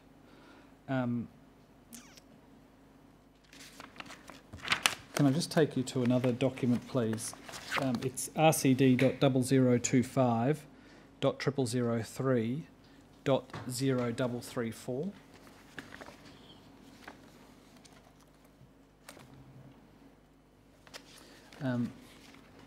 Mr. Ross, this is ASIC Report 529, Member Experience of Superannuation from June last year. Have you seen this report before? Not that I can remember. All right. If we could go, please, to page 0349, which is on page 16 of that document. Can you see there's the heading changes to or cessation of cover? This is directed specifically, this part, to insurance within superannuation, and you can see that from the opening words of paragraph 60. One of the specific features of insurance in superannuation is that it's not guaranteed renewable. See that? Yes, I do. If you could then focus on paragraph 61, it says, within insurance and superannuation, changes may be made to the policy or cover may cease without the member's active consent, and in some cases with no timely disclosure about the change at all. See that? I can, yes. Do you think that the one circumstance that would fit within ASIC's description there is the operation of the type of clause that we've been talking about in a case like the one I just took you to?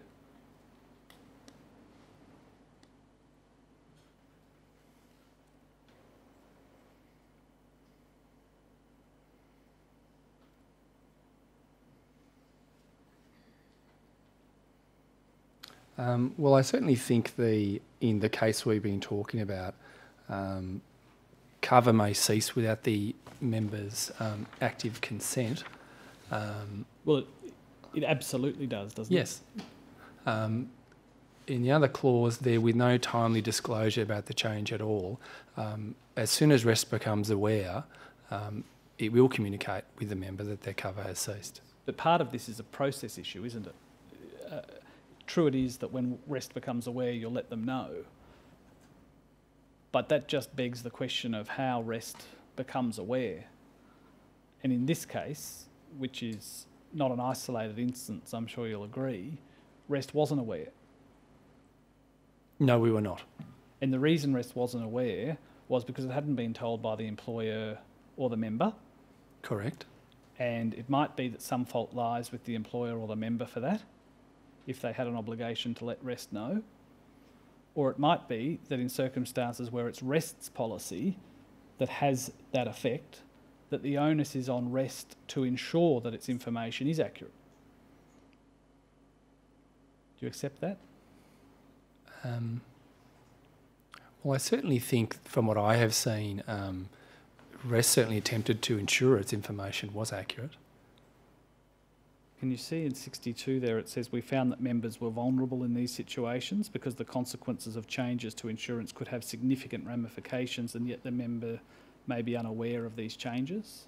I can see that, yes. That's by definition what happens in a prescribed minimum balance clause, isn't it? Do you mean specifically in REST's policy when you say prescribed minimum account clause?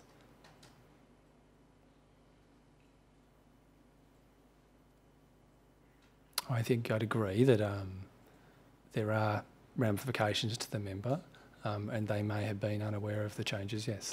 It's unlikely that a member with a low balance who ceases employment sets their stop clock for 71 days to know the period that they retain in continued cover. I'd agree with that proposition. It's just not realistic, is it? It's the sort of clause that people involved with the policy, insurers and superannuation administrators, would be familiar with, but it would be unlikely in most cases that a consumer, a fund member, would have an awareness of the detailed operation of a clause like that. Do you agree? I think it's fair that most members probably don't have a detailed understanding of our insurance policy, yes. And these types of clauses have very significant effects on the cover available to the member. They determine whether there is cover or there is not cover. That's right. If I could take you to the next page of the ASIC document.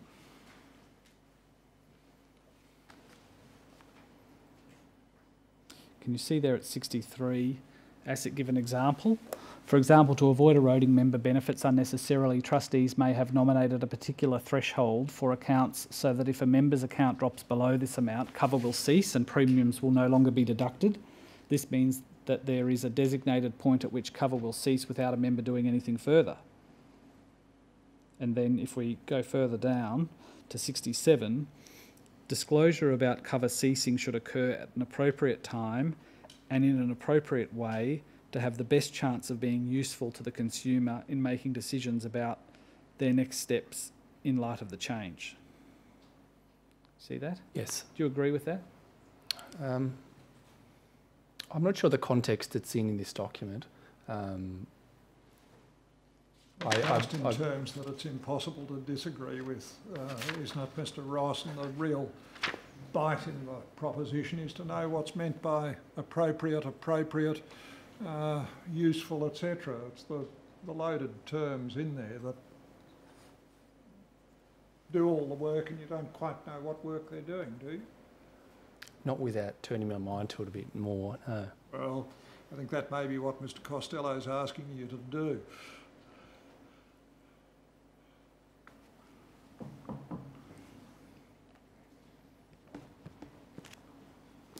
I think that's a fair proposition, yes. Thank you. 67 to 70, ASIC gives some suggestions. The first suggestion is that trustees trial different approaches to notifying members. How are members notified? Assume for present purposes in the example that we discussed, you were notified by the employer or the member that they had ceased employment. How then would you communicate the operation of the insurance policy to the member? Yes, we're going back to when this was in force. As soon as REST is notified that a member was no longer employed, it would write them a letter telling them as such, and also to maintain their insurance cover, they would need to maintain their account balance over the required threshold. How would you communicate that? By letter? By letter, yeah. In the mail? By post? Yes. Yeah. And ASIC there suggests in 68 that trustees trial different approaches to notifying members using emails or text messages and consider the use of reminders to nudge behaviour. Has REST given any consideration to communicating with members in any way other than by post? We communicate with our members in lots of ways, yes. Okay. And about important changes to insurance status? Yes. How else do you do it? Well, if you're referring again to the minimum account balance, we're going back quite a way in time if we're talking about the death cover back to 2013, and for TPD and IP up to the end of 2017. We may have communicated this to members by email at the time as well. I'm not sure though, Mr. Costello. All right. If we could go to the next page of that document, please. There's just one final paragraph I'd like to take you to. Can you see paragraph 72 there in the table below it?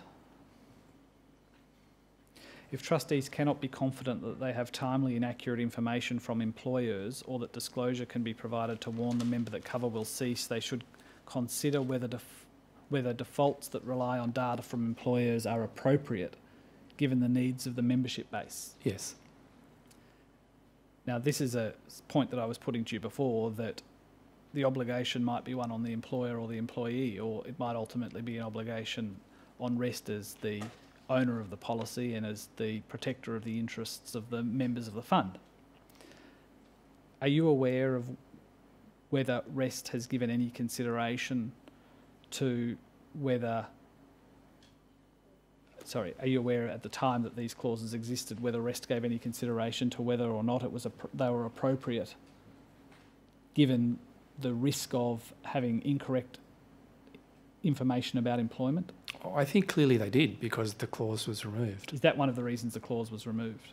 I was not involved in removing the clause, but I think I've seen the principles of certainty of cover and clarity. Are you aware whether or not the removal of these types of clauses had a price effect on premiums? I'm not aware, no. All right, thank you. Commissioner, I tender that document. Yes, we should also, I think, perhaps have the AIA procedural fairness letter after declining TPD 10 November 17 RST 0011 001 0137 as Exhibit 6.227 Exhibit 6.228 becomes ASIC Report 529, Member Experience of Superannuation, June 17, RCD 0025 003 0334, Exhibit 6.228. Mr. Ross, I want to discuss the particular circumstances of a claim with you now. It is a claim that it's the claim of a REST member that you've addressed in one of your witness statements. That is the one in answer to rubric 665. Yes. It is a REST member who became a paraplegic. You know Yes. who I'm speaking of? Yes. Now, you would appreciate that there is a confidentiality order has been made that protects the name of that individual. So I'll just refer to that person as the member. Yes. But you know the case that I'm speaking of. I do. Thank you. You explain. Can you just get his witness statement number for me for 665? You explain in your witness statement that the member became a member of REST on the 14th of June 2005, and that was when the employer first made a contribution on the member's behalf. Yes. And from that date, the member had basic insurance cover. Yes. And then in December 2008, REST entered into a new group life policy with AIA. You recall that from your earlier witness statement. And under that new policy, the member's coverage for both life and TPD increased. It did increase by a small amount, yes. Yes. And the maximum amount potentially payable to the member under the 2008 policy at the time that the member became injured was $108,000. Do you recall that? Yes. And the 2008 policy, as we've already seen, required a minimum balance of $3,000 to be maintained in order for continued cover. Yes. And REST sent communications to members before the 2008 policy came into effect, and one of those policies was the REST Superannuation booklet. Yes. All right, I might just take you to that booklet quickly. It's LGR 17 to your witness statement 665. Its document ID is RST.0006.001.0037.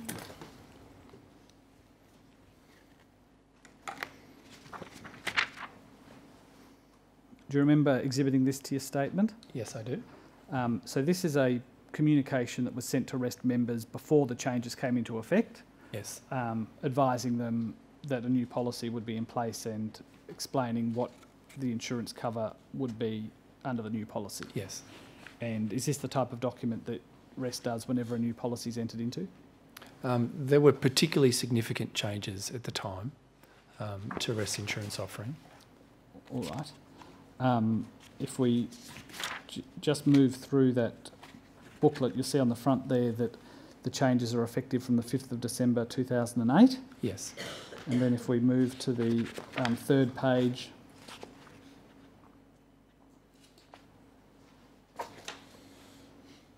there's some introductory words, 0039,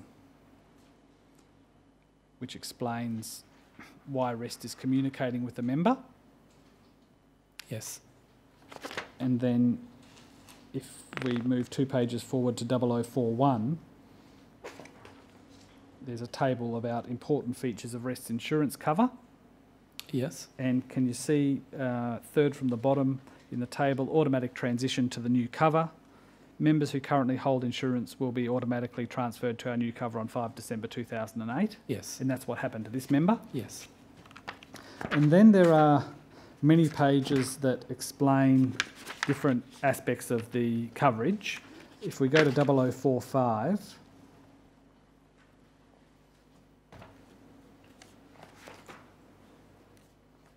there is the definition in the right-hand column of total and permanent disablement cover. Yes. And it explains there that it will guard against the financial costs associated with the occurrence of a serious permanent disability. And then it speaks of the TPD benefit being changed to a flat $50,000 for most ages Yes. in the second paragraph. This member didn't have $50,000 cover though. No. At this point in time she had 100? So members who had cover under a different policy prior to 2008, when Rest brought in this, like significant changes to its insurance offering, there was a no worse off test for members. So if members had higher than $50,000 coverage prior to 2008, their cover was essentially matched and rounded up in 2008. I see.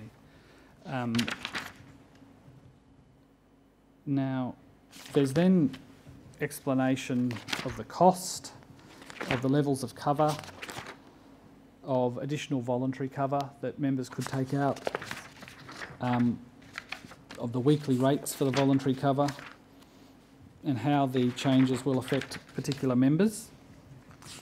And the member that we're speaking about here didn't have voluntary cover. It was just... She did not have voluntary cover prior to 2008. She was essentially on our systems given voluntary cover, although she did not have to apply for it in order to bring her coverage up to the level she had. I see. If I could take you to 0060.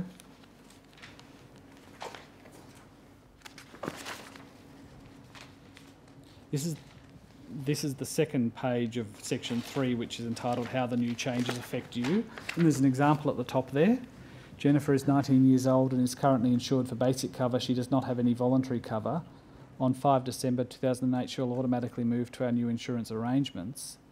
As Jennifer's current death and TPD cover is higher than the new basic cover scale, she will receive top-up cover in the form of voluntary units of death and total and permanent disablement cover to ensure her benefit level is not reduced. That's what happened here. That's correct, yes. Thank you.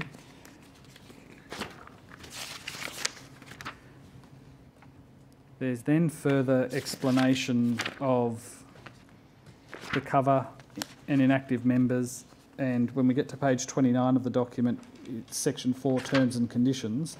And if we could go to 0067, which is the 31st page of the document.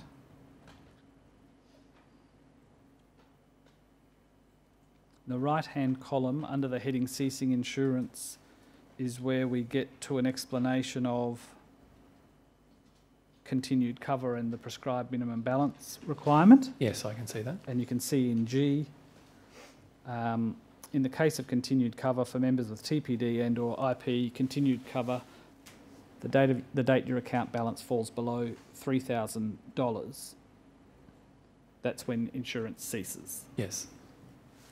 Now,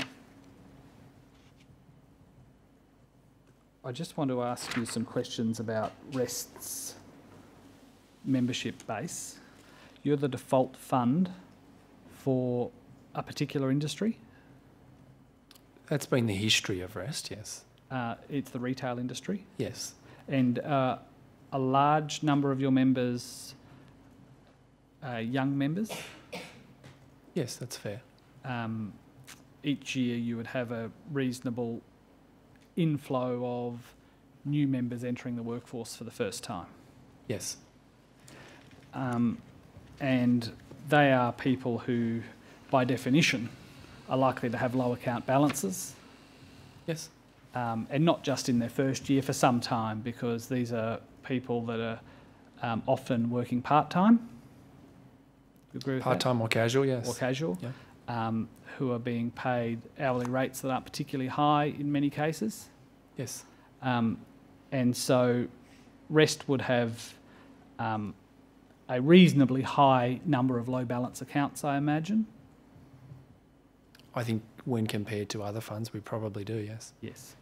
And so a clause like the one we've been discussing might have greater scope for operation in a membership base like Rest's, where account balances might be low and where people might be more inclined to switch between employers or to have periods where they're no longer working for many and varied reasons. Do you agree with that? I mean, I think the clause was specifically written for rest because it was by rest. Your question You say being... it's by rest. Well, sorry, I mean the specific insurance clause you're referring to only applies to rest. It was the rest policy. And rest does have, I would say, a reasonably large proportion of low account balances. So you might have to repeat your question to me, Mr. Costello. And do you agree that it might also have members who are more likely than the general population to change jobs or to have periods outside of work? Yes. Thank you. So there's at least a reasonable amount of scope for a clause like this to operate in relation to a rest membership base. And if this clause was replicated for another fund, it might not be as likely to have as common an operation. Possibly. And do you know, did this clause come in at rest's request, or is this an AIA clause? I wasn't around back in 2008, Right. but from what I've reviewed and from what I know about rest, the principle would have been to give as much coverage as possible to as many members as possible, and to be able to cover casual and part-time employees who can have a lot of difficulty getting cover outside of their superannuation and in fact outside of rest. All right. Do you agree that for a young person entering the workforce for the first time, perhaps in a casual or part-time job, that a 39-page booklet on superannuation is a lot to take in? It probably is, yes. And to get to page 31 and to learn at the foot of that page of the operation of a clause involving something called continued cover is at least possibly likely to be confusing. Possible, yes. This member that you and I have been discussing worked for McDonald's between June 2005 and September 2010. Yes. And that's, again, a not uncommon sort of a demographic for a new rest member. Not at all. And the member then commenced work with another company called Swan Services sometime after September 2010. Yes. And on the 18th of May 2012, the member suffered a very serious injury by falling from the 5th floor of a building. Yes. And was rendered a paraplegic. Yes. And at the time of the member's injury, that is 18 May 2012, the member's most recent annual statement was the statement for the 2011 financial year. Yes. And you have exhibited a number of statements, a number of annual statements for this member. I'll take you to one. It's LGR 21 to your witness statement, which is RST.0013.0001.0047.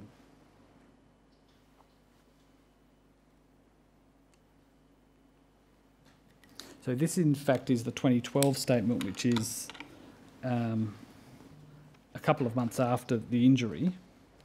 Yes.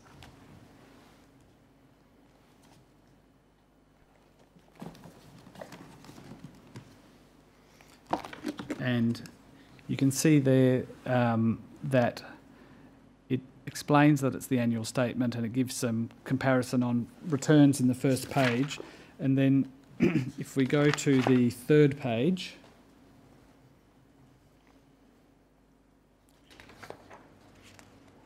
there's the member's withdrawal benefit stated there, $1,550. Yes. And then if we go to 0052,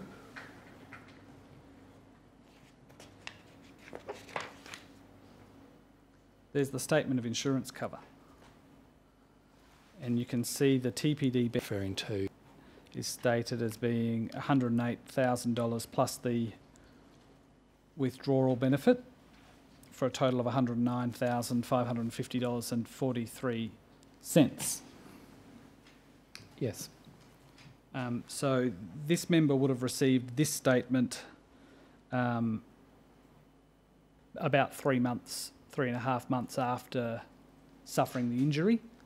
Yeah, probably in September.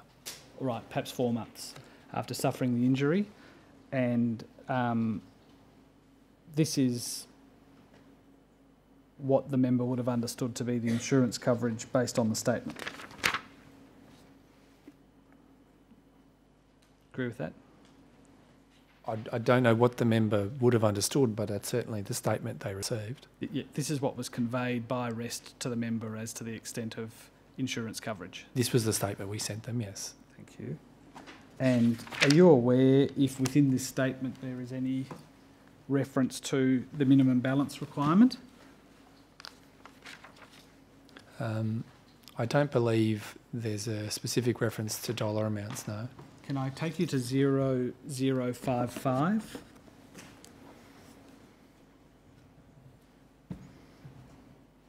Can you see there in blue in the middle of the first column it says insured benefits? Yes. And it says the insured benefit shown on your statement reflects REST records and is not a representation that you're insured. And then it has the statement about receiving contributions from your employer. And it then says in the second paragraph, REST relies on you and your employer to keep us up to date on your employment status at all times. If you or your employer do not notify us of your employment status or changes to your employment status, your statement may reflect a level or type of cover to which you are not entitled. Yes. So that's the warning about the earlier statement made about $108,000 worth of coverage. It's conditioned by that warning a few pages later. Yes. But there's nothing in the paragraphs there under insured benefits about a prescribed minimum balance. No, there is not. And why was that the case? I don't know, Mr. Costello. Should there have been? I mean, possibly. I think it's a balance. You know, the more information you put in there, the more information the member needs to absorb. So it's need to strike a balance and give what you think is the relevant information. So the answer to your question, possibly. Well, REST's position was ultimately that this member had no TPD insurance at the time of the injury, wasn't it? I think it's yes, but I think it's slightly more nuanced in that the claim was eventually paid and REST supported that position as well. Yes. But for some time at least, both REST and AIA were of the view that there was no coverage at the time. Yes. And in those circumstances, the bare statement of $108,000 worth of TPD coverage, if taken alone and not read together with these paragraphs later on in the document, would be misleading to the member. If the member didn't pay careful attention to the document, the member would fall into error and think that $108,000 was the amount of cover. Quite possibly. Thank you. The member couldn't find out, even by reading this policy diligently, about the prescribed minimum balance clause. How would the member know about that? It would be disclosed, just thinking the time period here, it would be disclosed in the product disclosure statement. I believe it was disclosed in that document you took me to earlier. Yes, it was. Yes. When is a product disclosure statement sent to a member? When they join. So the member could either have had regard to a document that would have been sent in June 2005, when membership first commenced, or could have had regard to the document that I took you to from 2008. Yes. So if the member had excellent record keeping, could go back to either of those two documents, but otherwise wouldn't be aware of this clause. Is that right? Not if we were under the belief that they were still employed, which is the case here, I accept. If an employer had let us know, or the member had let us know, employer had let us know, we would have communicated with the member that there was an important account balance that they should be aware of. Do you think it was unrealistic? Would it have been unrealistic to expect that a member would have retained the booklet from 2008? I don't know. You don't know? No, Do you know how old this member was at the time? I believe she was in her mid-20s. At the time of the injury? Yes. Yes. Yes. On the 18th of July 2014, Rest submitted the member's claim to AIA for assessment. Yes. Do you recall when the member submitted the claim to Rest? I don't believe the member did submit it. I think it was submitted by lawyers representing the member. From memory, in January. Why? I stand to be corrected there, Mr. No, Costello. you're quite right. The member's claim, whether submitted directly by the member or by somebody on the member's behalf, was submitted to Rest in January 2014. Why did it take until the 18th of July 2014 for Rest to send the member's claim to AIA? So our administrators were collecting the relevant information for AA to be able to make their assessment. What sort of information? I think they were waiting for quite some time for employment records. Right. Is that sort of a delay in excess of 6 months acceptable? So in excess of 6 months, I think it took too long. I took you to the insurance code earlier. Yes. There was a reference to 5 days. Yes. And I asked you if you were complying with that at the moment, and I think your answer was you're not, but you try and do these things as quickly as you can. Is 6 months an outlier? So this is quite some time ago. I don't know what the time periods were. Back in 2014, I think we're in, aren't we, Mr. Costello? Yes. Yes. Would 6 months be unusual now? Absolutely. The claim, in any event, eventually got to AIA in July 2014, and AIA then took some months to assess the claim. Yes.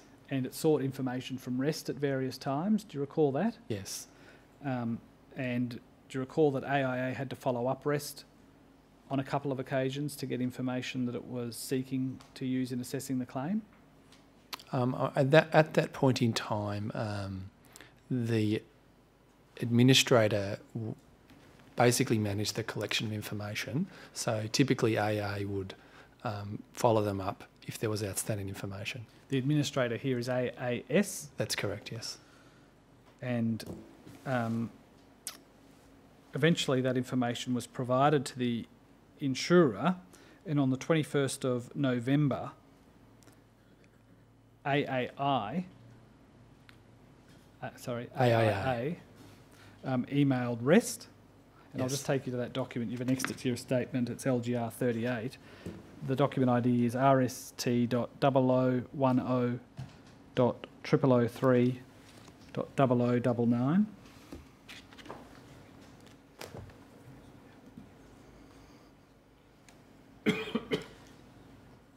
So this is a communication from AIA to, I think, AAS on behalf of REST? Because can you see there in the two line it says aas.com.au? That's correct, yeah.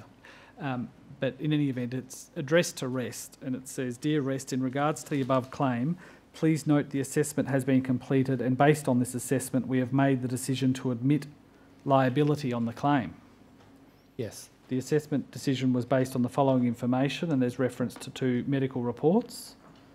"The assessment decision was based on the relevant date of 18 May 2012, which is when TPD was certified by one of the doctors. Yes. And if you have any queries, don't hesitate to contact me." It also says, "Based on the above, we've remitted a TPD benefit of $108,000. Yes. And that was the fact. REST, in fact, received $108,000 into its account. Correct. And that's the usual process that you explained before, that REST receives claims paid out by the insurer, and that claim is then, that amount is then deposited to the member's superannuation account, and there is then a decision taken by REST about whether it's appropriate to release those funds from the superannuation account. Is that right? Correct. Thank you. But that didn't happen here, did it? No, it was not released in this case, no.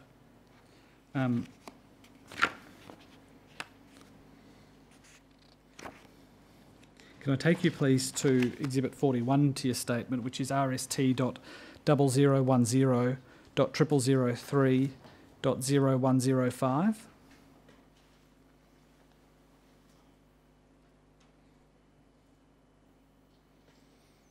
Now, this is an email by REST's administrator to the insurer on the 4th of December. So a couple of weeks after the $108,000 has been sent to REST. Yes. And it says, "Good afternoon. Due to continued cover rules from 5 December 2010, members' TPD and IP insurance ceased as balance was less than $3,000. Please review claim and determine if decline claim. Refund of $108,000 will be organised and a separate email will be sent." Yes. Why would REST's administrator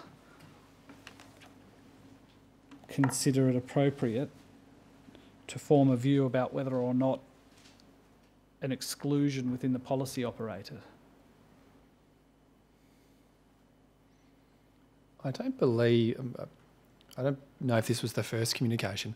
They realised there had been an administration mistake By? by themselves. Sorry, do you mean AAS formed the view there had been an administration mistake? Yes. And what was that mistake? That employment records that had been sent to AAS had not been correctly entered into the system. Where were those employment records from? This member's employer, But which employer? McDonald's. And because, and relevantly, it was information about the date the member had ceased working for McDonald's. That's correct. So AAS became aware of that there'd been an error, and it then took it upon itself to refund the money that had been paid and to call upon the insurer to review the claim to see whether or not the prescribed minimum balance clause operated to preclude the member from being paid. Seemingly, yes.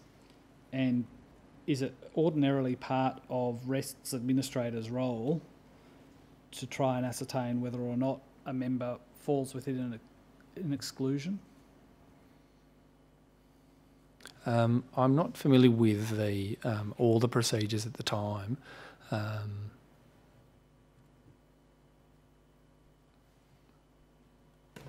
you aware that under the Superannuation Industry Supervision Act, REST has an obligation to do everything that is reasonable to pursue an insurance claim for the benefit of a beneficiary if the claim has a reasonable prospect of success? Yes. That's Rest's obligation, Yes. and that's an obligation that it performs in part through the appointment of its administrator. Yes. And in this circumstance, the administrator, rather than doing the work of pursuing the claim for the member, has identified an error to the possible advantage of the insurer and refunded the money without notice to the member. Is that correct? The money has been refunded without notice to the member, yes. And the member hadn't been informed that the insurer had formed the view that the claim should be accepted? I do not believe they were, no. And was that appropriate way for AAS to behave? I believe it was, yes. Without notice to the member?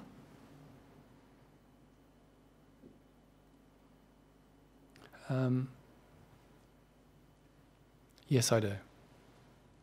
But let me just test that a little bit.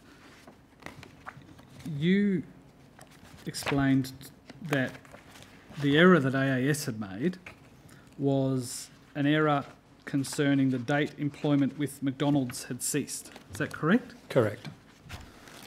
And let me take you to this is Exhibit 27 to your statement, which is RST.0005.001.4676.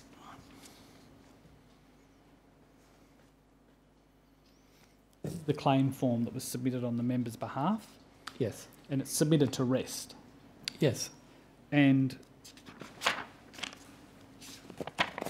that claim form, if we go to 4679,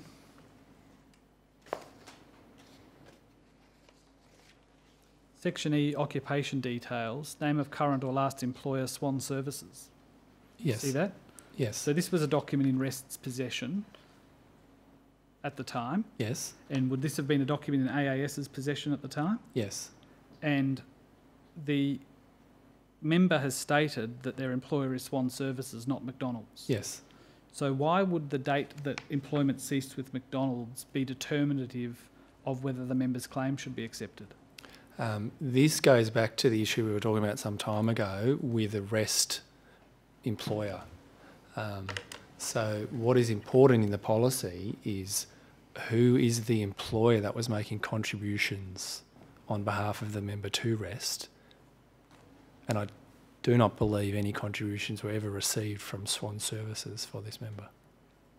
But shouldn't AAS have investigated why that was the case? And I believe they did. Hence we were talking before about why it may have taken some period of time for the claim to be presented to the insurer. And my understanding is quite a period of that was trying to follow up information about Swan Services. If we skip forward a little bit, it's the case, isn't it, that this member was employed by Swan Services? Yes. But what had happened was Swan Services was not paying the compulsory contributions that they were required by law to pay. I don't know that. You don't know that? No. Are you aware that Swan Services went into liquidation? Yes. And you're aware that this member was employed by Swan Services? Yes. And did work for Swan Services? I believe so. And was paid by Swan Services? I believe so. And would you understand that to create an obligation in Swan Services to pay compulsory contributions? Yes. And you're aware that those compulsory contributions were not paid? No, I'm not. They were not paid to Rest, but they may have been paid, they may not have been paid. I don't think we ever got any pay slips from Swan Services even. Yes. So Rest never... what Rest knew definitely was that it did not receive contributions on this member's behalf from Swan Services. Yes. And you say now what Rest still doesn't know is whether or not Swan Services in fact paid another fund. Yes. And is there any way that Rest could have ascertained that? Well, I believe they did try their best. They talked, they tried to follow up Swan Services on multiple occasions. They sent communications to the member's representative asking for information on Swan Services.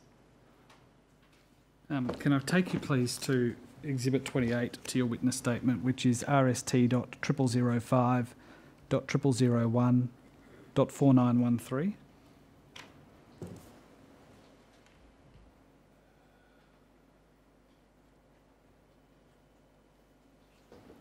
Do you remember exhibiting this to your witness statement? Yes. And you've read this statement? I have, but not recently. Sorry, I called it a statement, I meant this article. Yes. And this article explains that the member's employer was placed into liquidation and it Yes. owed $1.6 million to 2,466 employees for wages alone. Yes. And there's discussion there of the expectation of the liquidator about whether or not those claims could be paid and how they could be paid. So, given that, and given that you know that, it would be unsurprising, wouldn't it, if this member had not been paid her compulsory superannuation contributions by this employer who owed millions of dollars to its staff. I just didn't think there's any way I can know that, Mr. Costello. Do you ever have, does REST ever have the experience of an employer failing to pay compulsory contributions? Yes. And does that experience include sometimes circumstances where a company ultimately goes into liquidation? Yes. And does that experience extend to being aware of circumstances where companies in financial difficulty cease paying compulsory contributions as one of the first payments that they stop making to improve their own cash flow? I would agree with that. None yes. of that would be surprising to you, would it? No, it would not. But why do you constantly resist my characterisation that it would not be unlikely that this member was not paid what she was entitled to? Oh, I think it's quite possible. And you don't have... the REST has no evidence to suggest that there was any amount paid to this member to any other superannuation fund. No. So why then, when AAS determined that the employer had finished working at McDonald's at an earlier point in time, but when REST knew that the employer, that there was a new employer and knew the name of that employer, Yes. why would it then be assumed that the clause would operate so that the 71 days counted from the day that the member stopped working at McDonald's? I don't think it was assumed. REST, I'll get back to the definition of an employer in the policy. It's an employer that makes, this is from memory, compulsory contributions on behalf of a member to REST. So unless REST has received a compulsory contribution, I can't understand how the employer would be characterised as a REST employer. And that's a clause that creates a double detriment to REST's member, because not only does the REST member forego a compulsory contribution to which there's a legal entitlement, insurance coverage is also foregone. I don't agree with that proposition because, like I say, it's possible no superannuation guarantee contributions were paid for this employer, but I've no way to know that or not. Well, you know none were paid to you. This is correct, yes. And you've got an obligation to know about multiple accounts. As far as we can tell, yes. And none of the information that you have available to you suggests that this member had multiple superannuation accounts? I am aware that this member did have other superannuation. I've become aware in preparing for this that they did, yes. At the date? At which date? Well, at the relevant date for claiming under the policy. Yes. And who was that fund with? I can remember one of them. I believe it was Australian Super. I cannot remember the other one. So it couldn't have been easier then to find out whether or not this member had been paid, could it? This became apparent at a much later stage during litigation. I see. as a consequence of REST's or AAS's correspondence to the insurer, AIA gave further consideration to the claim Yes. and ultimately determined that the claim should be declined. Yes.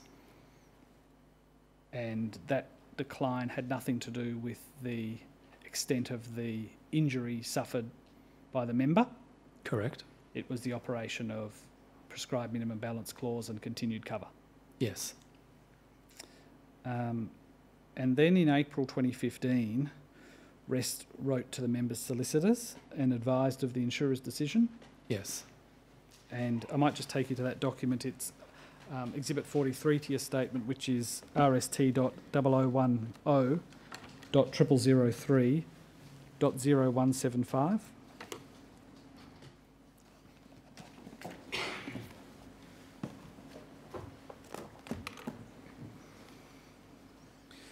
You might recall that it was in January that AIA determined the claim should be declined. Do you recall that? Yes. And then in April, this letter was sent by REST. And what happens in the gap between AIA notifying REST and REST notifying the member? So what happens in the gap between, did you say AIA notifying REST and REST notifying the member That's right. of The fact that the claim had been declined?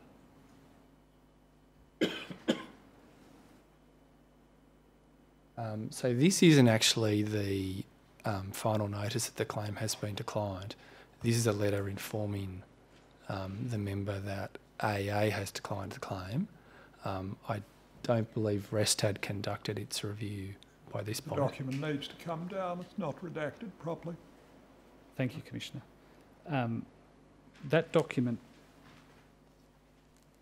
informs the member of the fact that the insurer's come to a view. The insurer has declined the claim at that point, yes. And that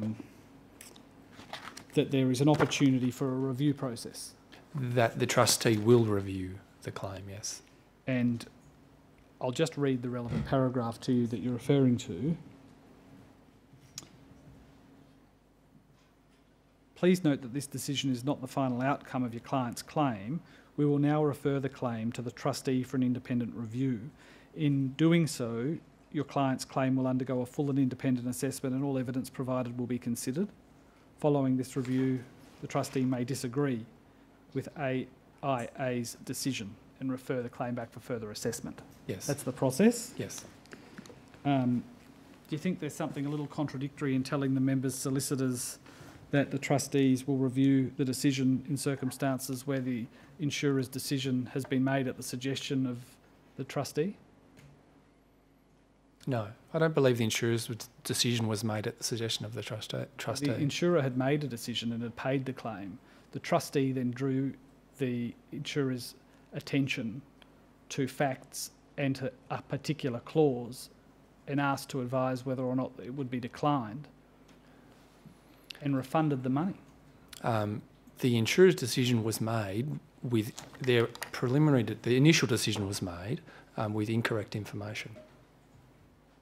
But that's not my question. My question to you was, is it a little contradictory to suggest that the trustee will review the claim in circumstances where it was the trustee that identified the basis on which the claim should be denied?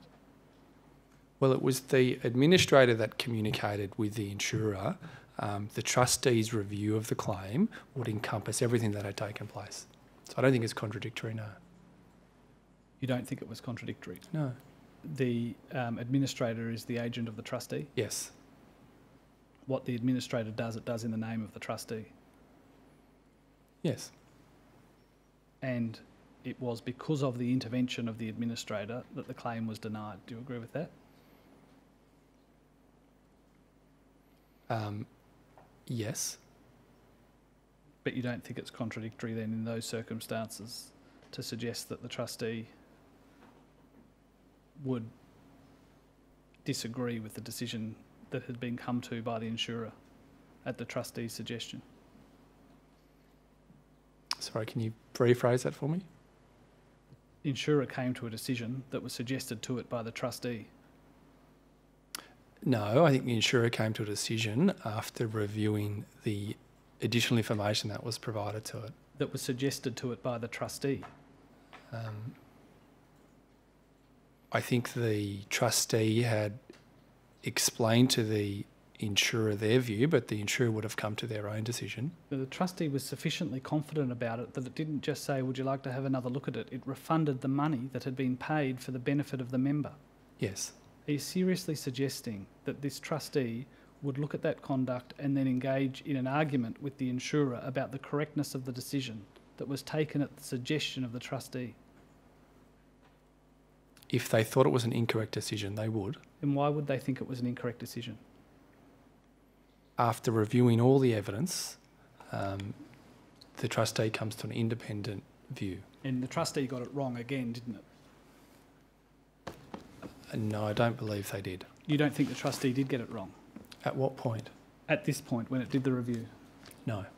You think the trustee was right in affirming the decision of the insurer to decline the claim?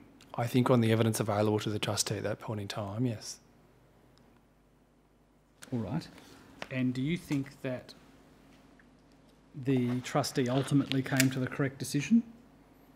What decision do you refer to? Paying the member's claim. Yes. And why was that the correct decision? New medical evidence was presented to the trustee, well, the insurer, during the course of litigation.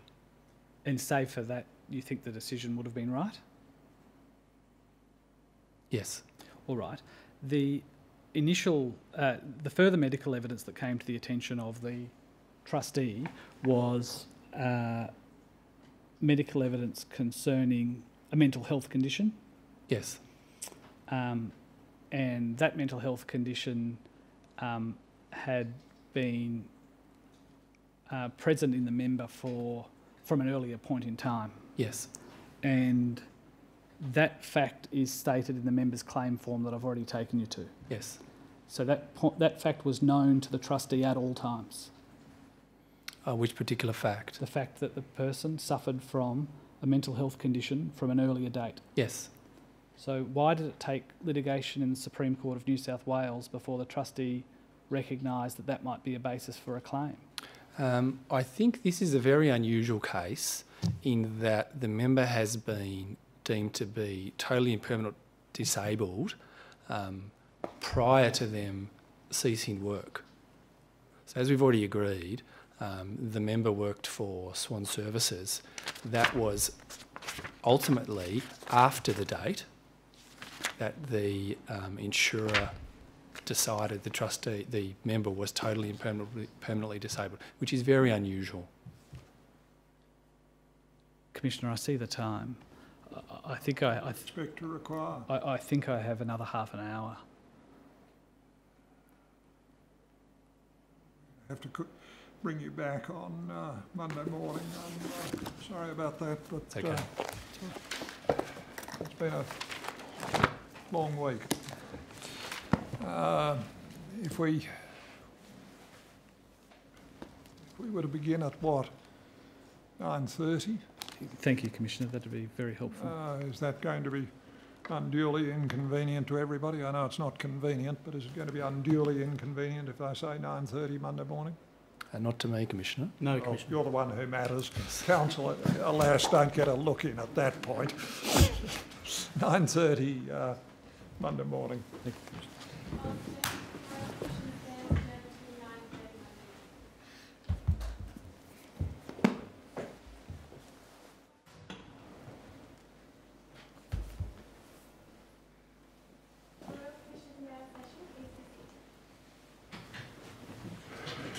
Yes, Mr. Costello. Continuing with Mr. Ross, Commissioner.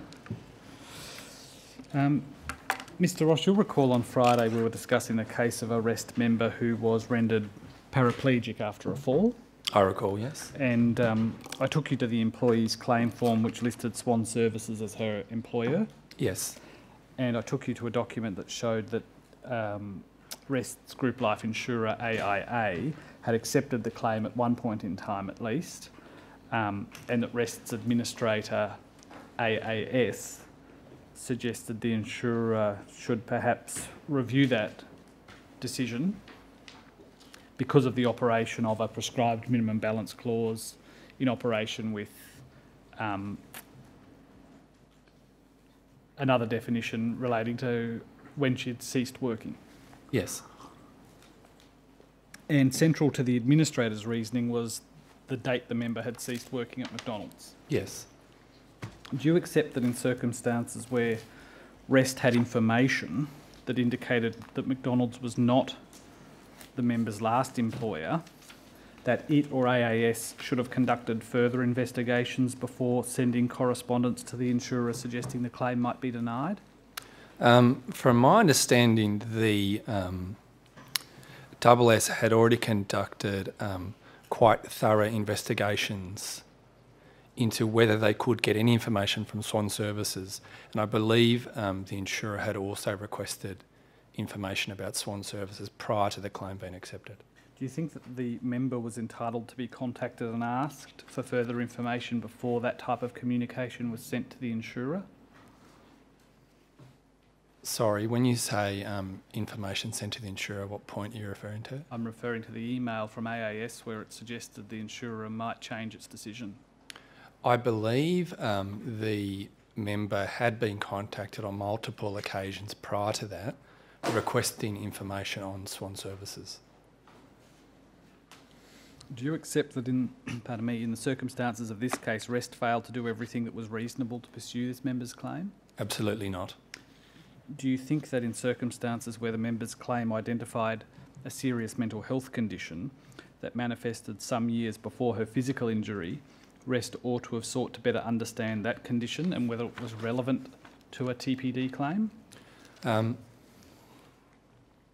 think it's a complicated question. Maybe a complicated answer. I think Rest did do everything that it should have done. I think a couple of aspects were the member's age. She was very young. It is rare for someone in their mid-20s to be so disabled that they are unlikely to ever work again. Another more unusual circumstance in this case, it is very unusual for someone to be so disabled they are unlikely to ever work again and then to in fact work again, which was what happened here. So lots of inquiries were made about the member's medical history, and a decision was made on the evidence that the insurer and Rest had. Subsequent to that, other evidence was provided, but I think at that point in time, in 2015, it was absolutely the correct decision to decline the claim. Was it acceptable that the member had to commence proceedings in the New South Wales Supreme Court in order to have her claim properly determined? The member did not have to commence proceedings in the Supreme Court to have her claim properly determined. She chose to. Well, what was the outcome of that proceeding? The claim was admitted, the claim was settled, but the reason it was settled was because evidence was provided that had not been provided prior to the insurer or to Rest. Did Rest contribute to that settlement? No. It was paid by the insurer? Yes. Reflecting on Rest's conduct as a whole, including the fact that a Supreme Court proceeding was commenced and settled, and the effect of the settlement was that the member's claim was paid out, in fact paid out for an amount higher than the total recoverable under the insurance policy? I believe it included costs and some other expenses, yes. Reflecting on all of that, do you think that at any point Rest failed to act in the best interest of this member? With hindsight, I wish we had done more, but at every point in time when Rest reviewed it, I think the correct decisions were made. But in any case like this, looking back with the benefit of hindsight, I wish we could have got the benefit to the member sooner, because Rest is only interested in providing benefits to members who are entitled to them. Part of the problem in all of this was record keeping. Do you agree with that? There were some mistakes made which were preventable due to record keeping, yes. And did that in part result from REST having a manual system that required forms to be completed by hand and submitted to REST by employers at that point in time? The mistake in this case, the error in this case, I don't think was on the part of the employer or the information that was provided. It was when that information arrived to REST, there was human error in the data entry. Right. Is it the case that employers, in updating REST as to whether or not employees are continuing to work for them, have to manually complete and submit forms to REST? So when we go, as we've talked about, that's no longer the case, that insurance hinges upon that or not. At that point in time, there were multiple ways employers could provide information to us. That would have ranged from automatic data being provided to us through SuperStream to very small employers who may well have sent us a cheque and written information on the back of it. But the majority of information, especially from large employers, would have come through a data file at the time. So was the information that you'd received from McDonald's received in a timely way but just not inputted into REST's system in a correct way? The information we received from McDonald's was gained when we contacted them specifically about this member when they claimed. It was provided by McDonald's in a timely way. It was not input when it was received in a timely way. But it wasn't provided by McDonald's in a timely way compared to when she ceased working for them? This is correct. We only became aware when we made inquiries when the member claimed. At the time the member claimed, REST's records were no longer correct because they'd not been updated by the employer or by the member. This is correct, yes. Thank you. I just want to close off on TPD claims with some more general questions not relevant to the particular member that we've been speaking about. Would you agree that TPD clauses in group life policies can be quite complex? I think they are probably the most complex of insurance offered in group life because the test that needs to be considered is a complicated test as to whether someone is capable of working ever again. Yes, I might just take you to Exhibit 3 to your witness statement 641. The document ID for that exhibit is RST.0006.0001.0658.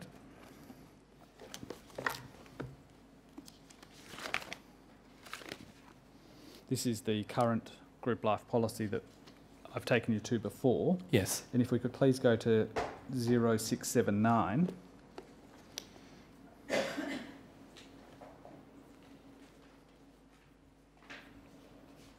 There's a definition there, a bit above the middle of the page, of gainful employment.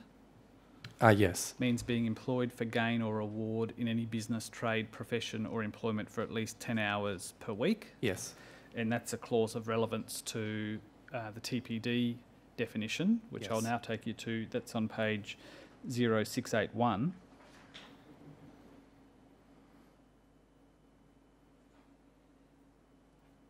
You can see there the heading total and permanent disablement, totally and permanently disabled. And in the box there's an explanation of the way the clause works. Relevantly, if the member has been in gainful employment at any time during the 13 months prior to the incident, there are 3 parts of the definition of TPD that might potentially be engaged. That is correct. If the member has not been in gainful employment at any time for the 13 months prior, then only parts 2 or parts 3 will be engaged. That is correct, yes. And it's the same, only parts 2 or 3 will be engaged if a person has not returned to work for example, having been on paternity leave. Yes. All right. And then if that box could come down, please. We can then see underneath Part 1 and Part 2 and Part 3 is on the other page. Part 1's the easiest part of the clause to satisfy.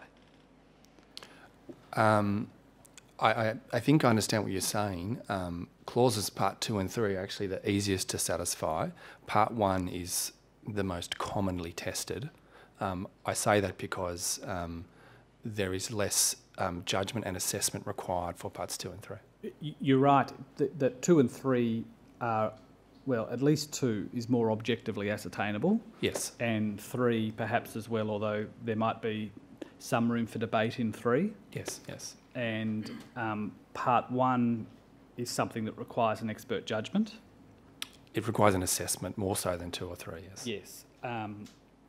But it might be that one could satisfy Part 1 without having an injury of the severity that would be necessary to engage Part 2 or Part 3. Yes. Thank you. And if we look then to Part 1, this is the part that applies if somebody is in gainful employment. There's a succession of requirements. The first is that the member has been absent from employment for 3 consecutive months because of the sickness or injury. Yes. And then is so disabled at the start of those 3 months and continuously since that time that the insured member is unlikely to ever engage in any reasonably suitable occupation. Yes. So that's the test for somebody who was in gainful employment within the meaning of this clause at the time they were injured. Yes. In effect, it is that they couldn't, having been unwell for 3 months and unable to work, they're unable to return to their chosen profession or something close to it. Yeah, unable to return to work essentially ever, given their education they've had, any training they've received and their general experience. Yes, thank you. If we could then move to Part 2. Somebody who hasn't been in gainful employment will need to meet Part 2 or Part 3. Yes. It's either of Part 2 or Part 3. That is correct, yes. So for Part 2, this is the one that you and I agreed was objectively ascertainable. A person will only be entitled to a TPD payment if they've lost the use of 2 hands, 2 feet, 1 hand and 1 foot, the sight in both eyes, 1 hand and the sight in 1 eye, or 1 foot and the sight in 1 eye. Yes. And any other injury, however severe, not meeting those particular requirements will not come within the meaning of the second limb of this clause. Yes. So for somebody who suffered a serious injury but doesn't meet one of those 6 tests, they would then need to fall to Part 3. Yes. All right, and I'll take you now to Part 3.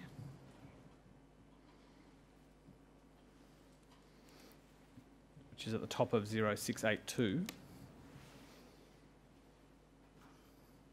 So in that circumstance, the member will have to have become so disabled by bodily injury or illness that the member will never be able to perform at least 2 of the following activities of daily living. And this is a clause that is not uncommon in group life policies, a clause that requires an activities of daily living test to be satisfied. I believe that Aware to be of that? so, yes. And the activities of daily living in this particular clause are dressing, bathing, toileting, mobility, meaning get in and out of bed and a chair without assistance, and feeding. Yes. Do you accept that a rest member could be very seriously injured and unable to return to their chosen profession or something equivalent to it, but because they don't come within the definition of gainful employment, not be entitled to a TPD payment? I mean, it is possible that someone who is ill or injured will not necessarily meet Parts 2 or 3. They could be quite seriously ill or seriously injured and still not able to meet it. I guess it'd be helpful, I think, if you give me an example, but potentially, yes. Well, for Part 3, you've got to not be able to perform 2 of those functions. And for examples that have come up not necessarily in respect of REST, but in respect of others, where there has been a debate about whether a person is capable of feeding themselves if they're unable to cut their food, but if the food once cut, that they're capable of using a fork to feed themselves. That's an example of somebody who may fall foul, on some views, of the feeding test. That person would be held to be capable of feeding themselves. I guess for parties other than REST potentially, if that was the case at REST, that would be independently reviewed by the trustee, and I'd suggest we'd have a strong view on that matter. You would take that up on the member's behalf with the insurer if the insurer formed the view that the person in that situation was incapable of feeding themselves. Quite possibly, yes. Right. And your team is the team that reviews all declined claims? Yes. And do you see many declined claims based on Part 2 or Part 3 of the definition of TPD? Not many, no. Not many. Do you know how many you'd see a year? I believe I answered this question in my witness statement as to death and TPD declines in the 5-year period on the basis of gainful employment. I could search for it if you'd like. That's all right. It was very few from memory. I'll come back to it because it's relevant in the context of some other questions that I want to ask you now about income protection insurance. Yes. REST provides its members with income protection cover? Yes, we do. All members? It is part of the default insurance that a member would receive when we receive a contribution on their behalf. Thank you. Is it a form of insurance cover that's particularly valuable to REST's member demographic? It certainly is, yes. Under the REST group life policy, an income protection benefit is payable, and when it is payable, it's calculated by reference to the member's pre-disability income? That is correct, yes. So if the pre-disability income was nil, necessarily the income protection benefit is nil? That is correct, yes. Does REST have any processes in place to detect whether members are unemployed?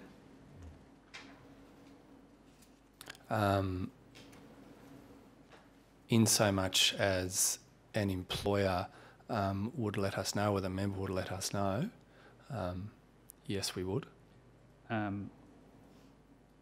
Save for the employer or employee letting you know, is there any way that REST would detect that? Not that I'm aware of, no. And that means that a member in that situation will continue to be charged premiums for income protection insurance? Hypothetically, yes. And you've already agreed with me that a person in that circumstance would not be entitled to any payment?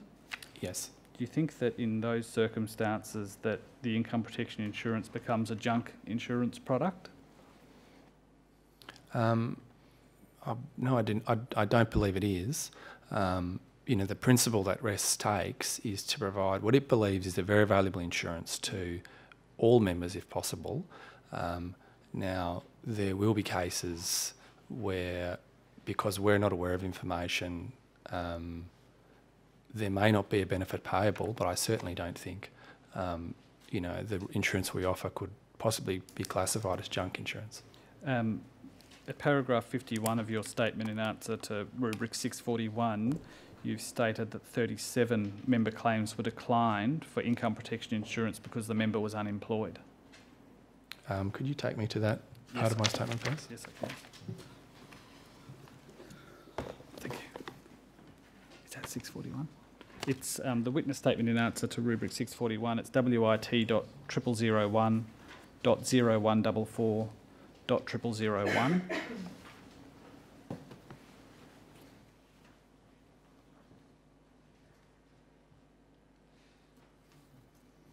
And if we could please move to paragraph 51.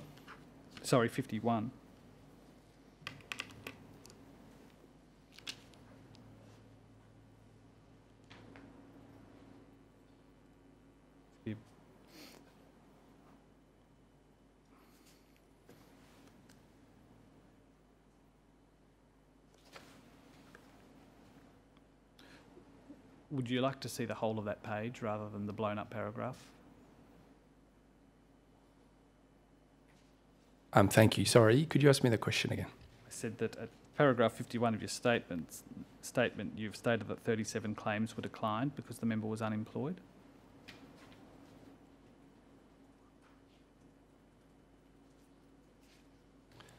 Could we please go to 42A? Yes. Just go to page 4014.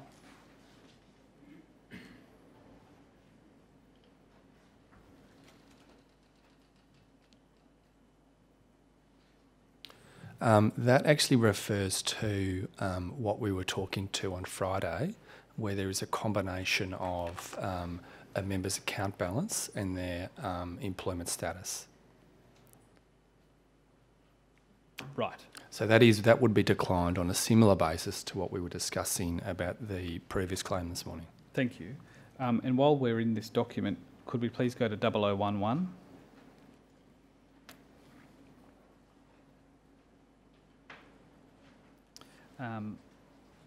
Actually, in fairness to you, Mr. Ross, I might take you a page before that to 0010. This is a discussion, I hope you can see there, about death and TPD claims. It is. And then you recall that you said to me before that you had put in your statement the figures for declined claims. Yes, could I clarify with this one here? This definition we've included here is actually in relation to a product rest house called Rest Select, which is not our default product, and we had one declined claim in the 5-year period, and that's why we've included... in respect of that product? In respect of this page here with the at-work definition, that is specifically relating to the Rest Select product, Thank you. where there was one decline in the 5-year period. Thank you. And then you'll see at the foot of that page there's a heading declined claim figures. Yes. And if we go over the page, please, to 0011, you'll see in paragraph 32 you say during the 5-year relevant period the prescribed employment status requirements referred to in paragraphs 18 to 31 above led by reason of the application of different policy conditions to 224 insured death or TPD benefit claims being declined. In no cases did they lead to an amount of the benefit being reduced. Yes.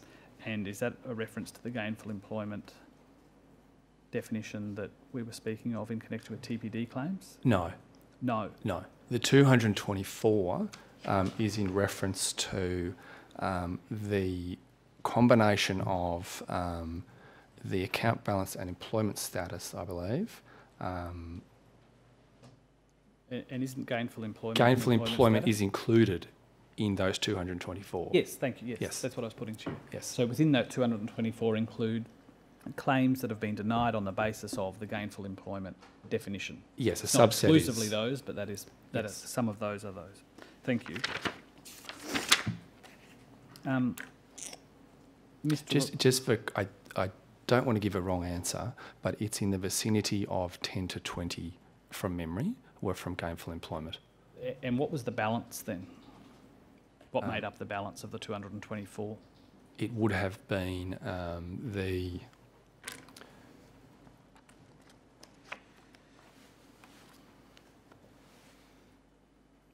combination of the prescribed or the account balance and employment status, and also I believe we're in the right part of the statement here, what REST refers to as the active employment part of its policy.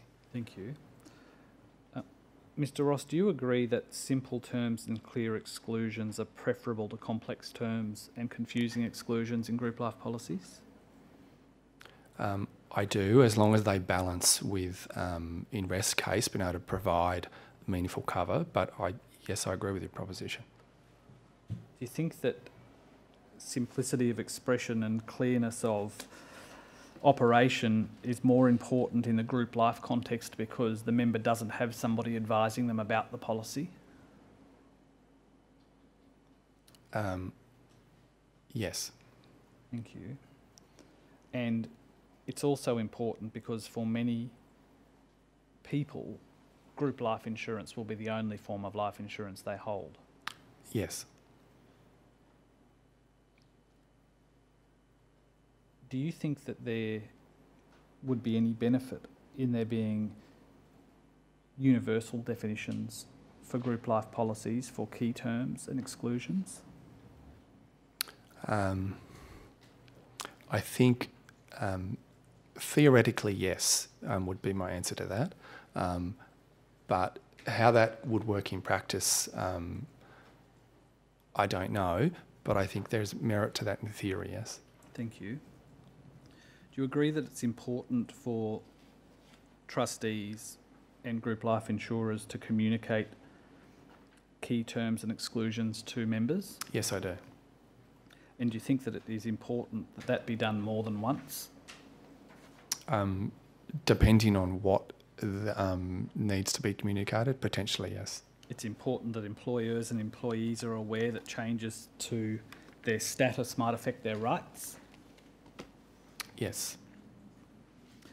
And finally, given that REST and other superannuation trustees have an obligation to do everything reasonable to pursue a member's claim, should group life policy owners have staff dedicated to that task? That is somebody who is expressly in the member's corner to pursue the claim against the insurer? Well, I can't speak on behalf of other parties, but REST certainly believes so and does. And what team do those people sit within at REST? That's my team. That's your team? Yes. And the role of the people in your team is to advocate for the member? Yes. And is that something that is made known to the administrator engaged by REST? Yes. I have no further questions for this witness. Thank you. Mr. Stolzer? No re-examination, thank you, Commissioner. Thank you, Mr. Ross. You may step down. Thank you, Commissioner. Commissioner, before Mr. Stolzer leaves the bar table, there are 3 further witness statements from REST provided on behalf of REST that I wish to tender. Yes. The first is a witness statement of Natalie Binns in answer to rubric 641.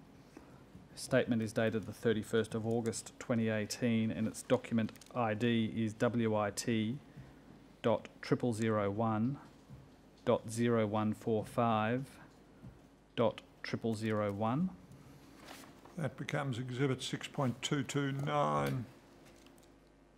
Second is the witness statement of Mr. Paul Howard in answer to rubric 665, dated the 7th of September 2018, WIT.0001.0155.0001.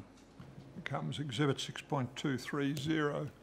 The third is a witness statement of Mr. Joseph De Bruin, sworn in answer to rubric 5.64 and dated the 12th of September 2018. It is WIT.0001.0164.0001. Exhibit 6.231. Thank you, Commissioner. Commissioner, the next case study involves AMP. If we could adjourn for a brief moment to reconstitute the bar table. If I come back at 5 past. Thank you, Commissioner. Yes.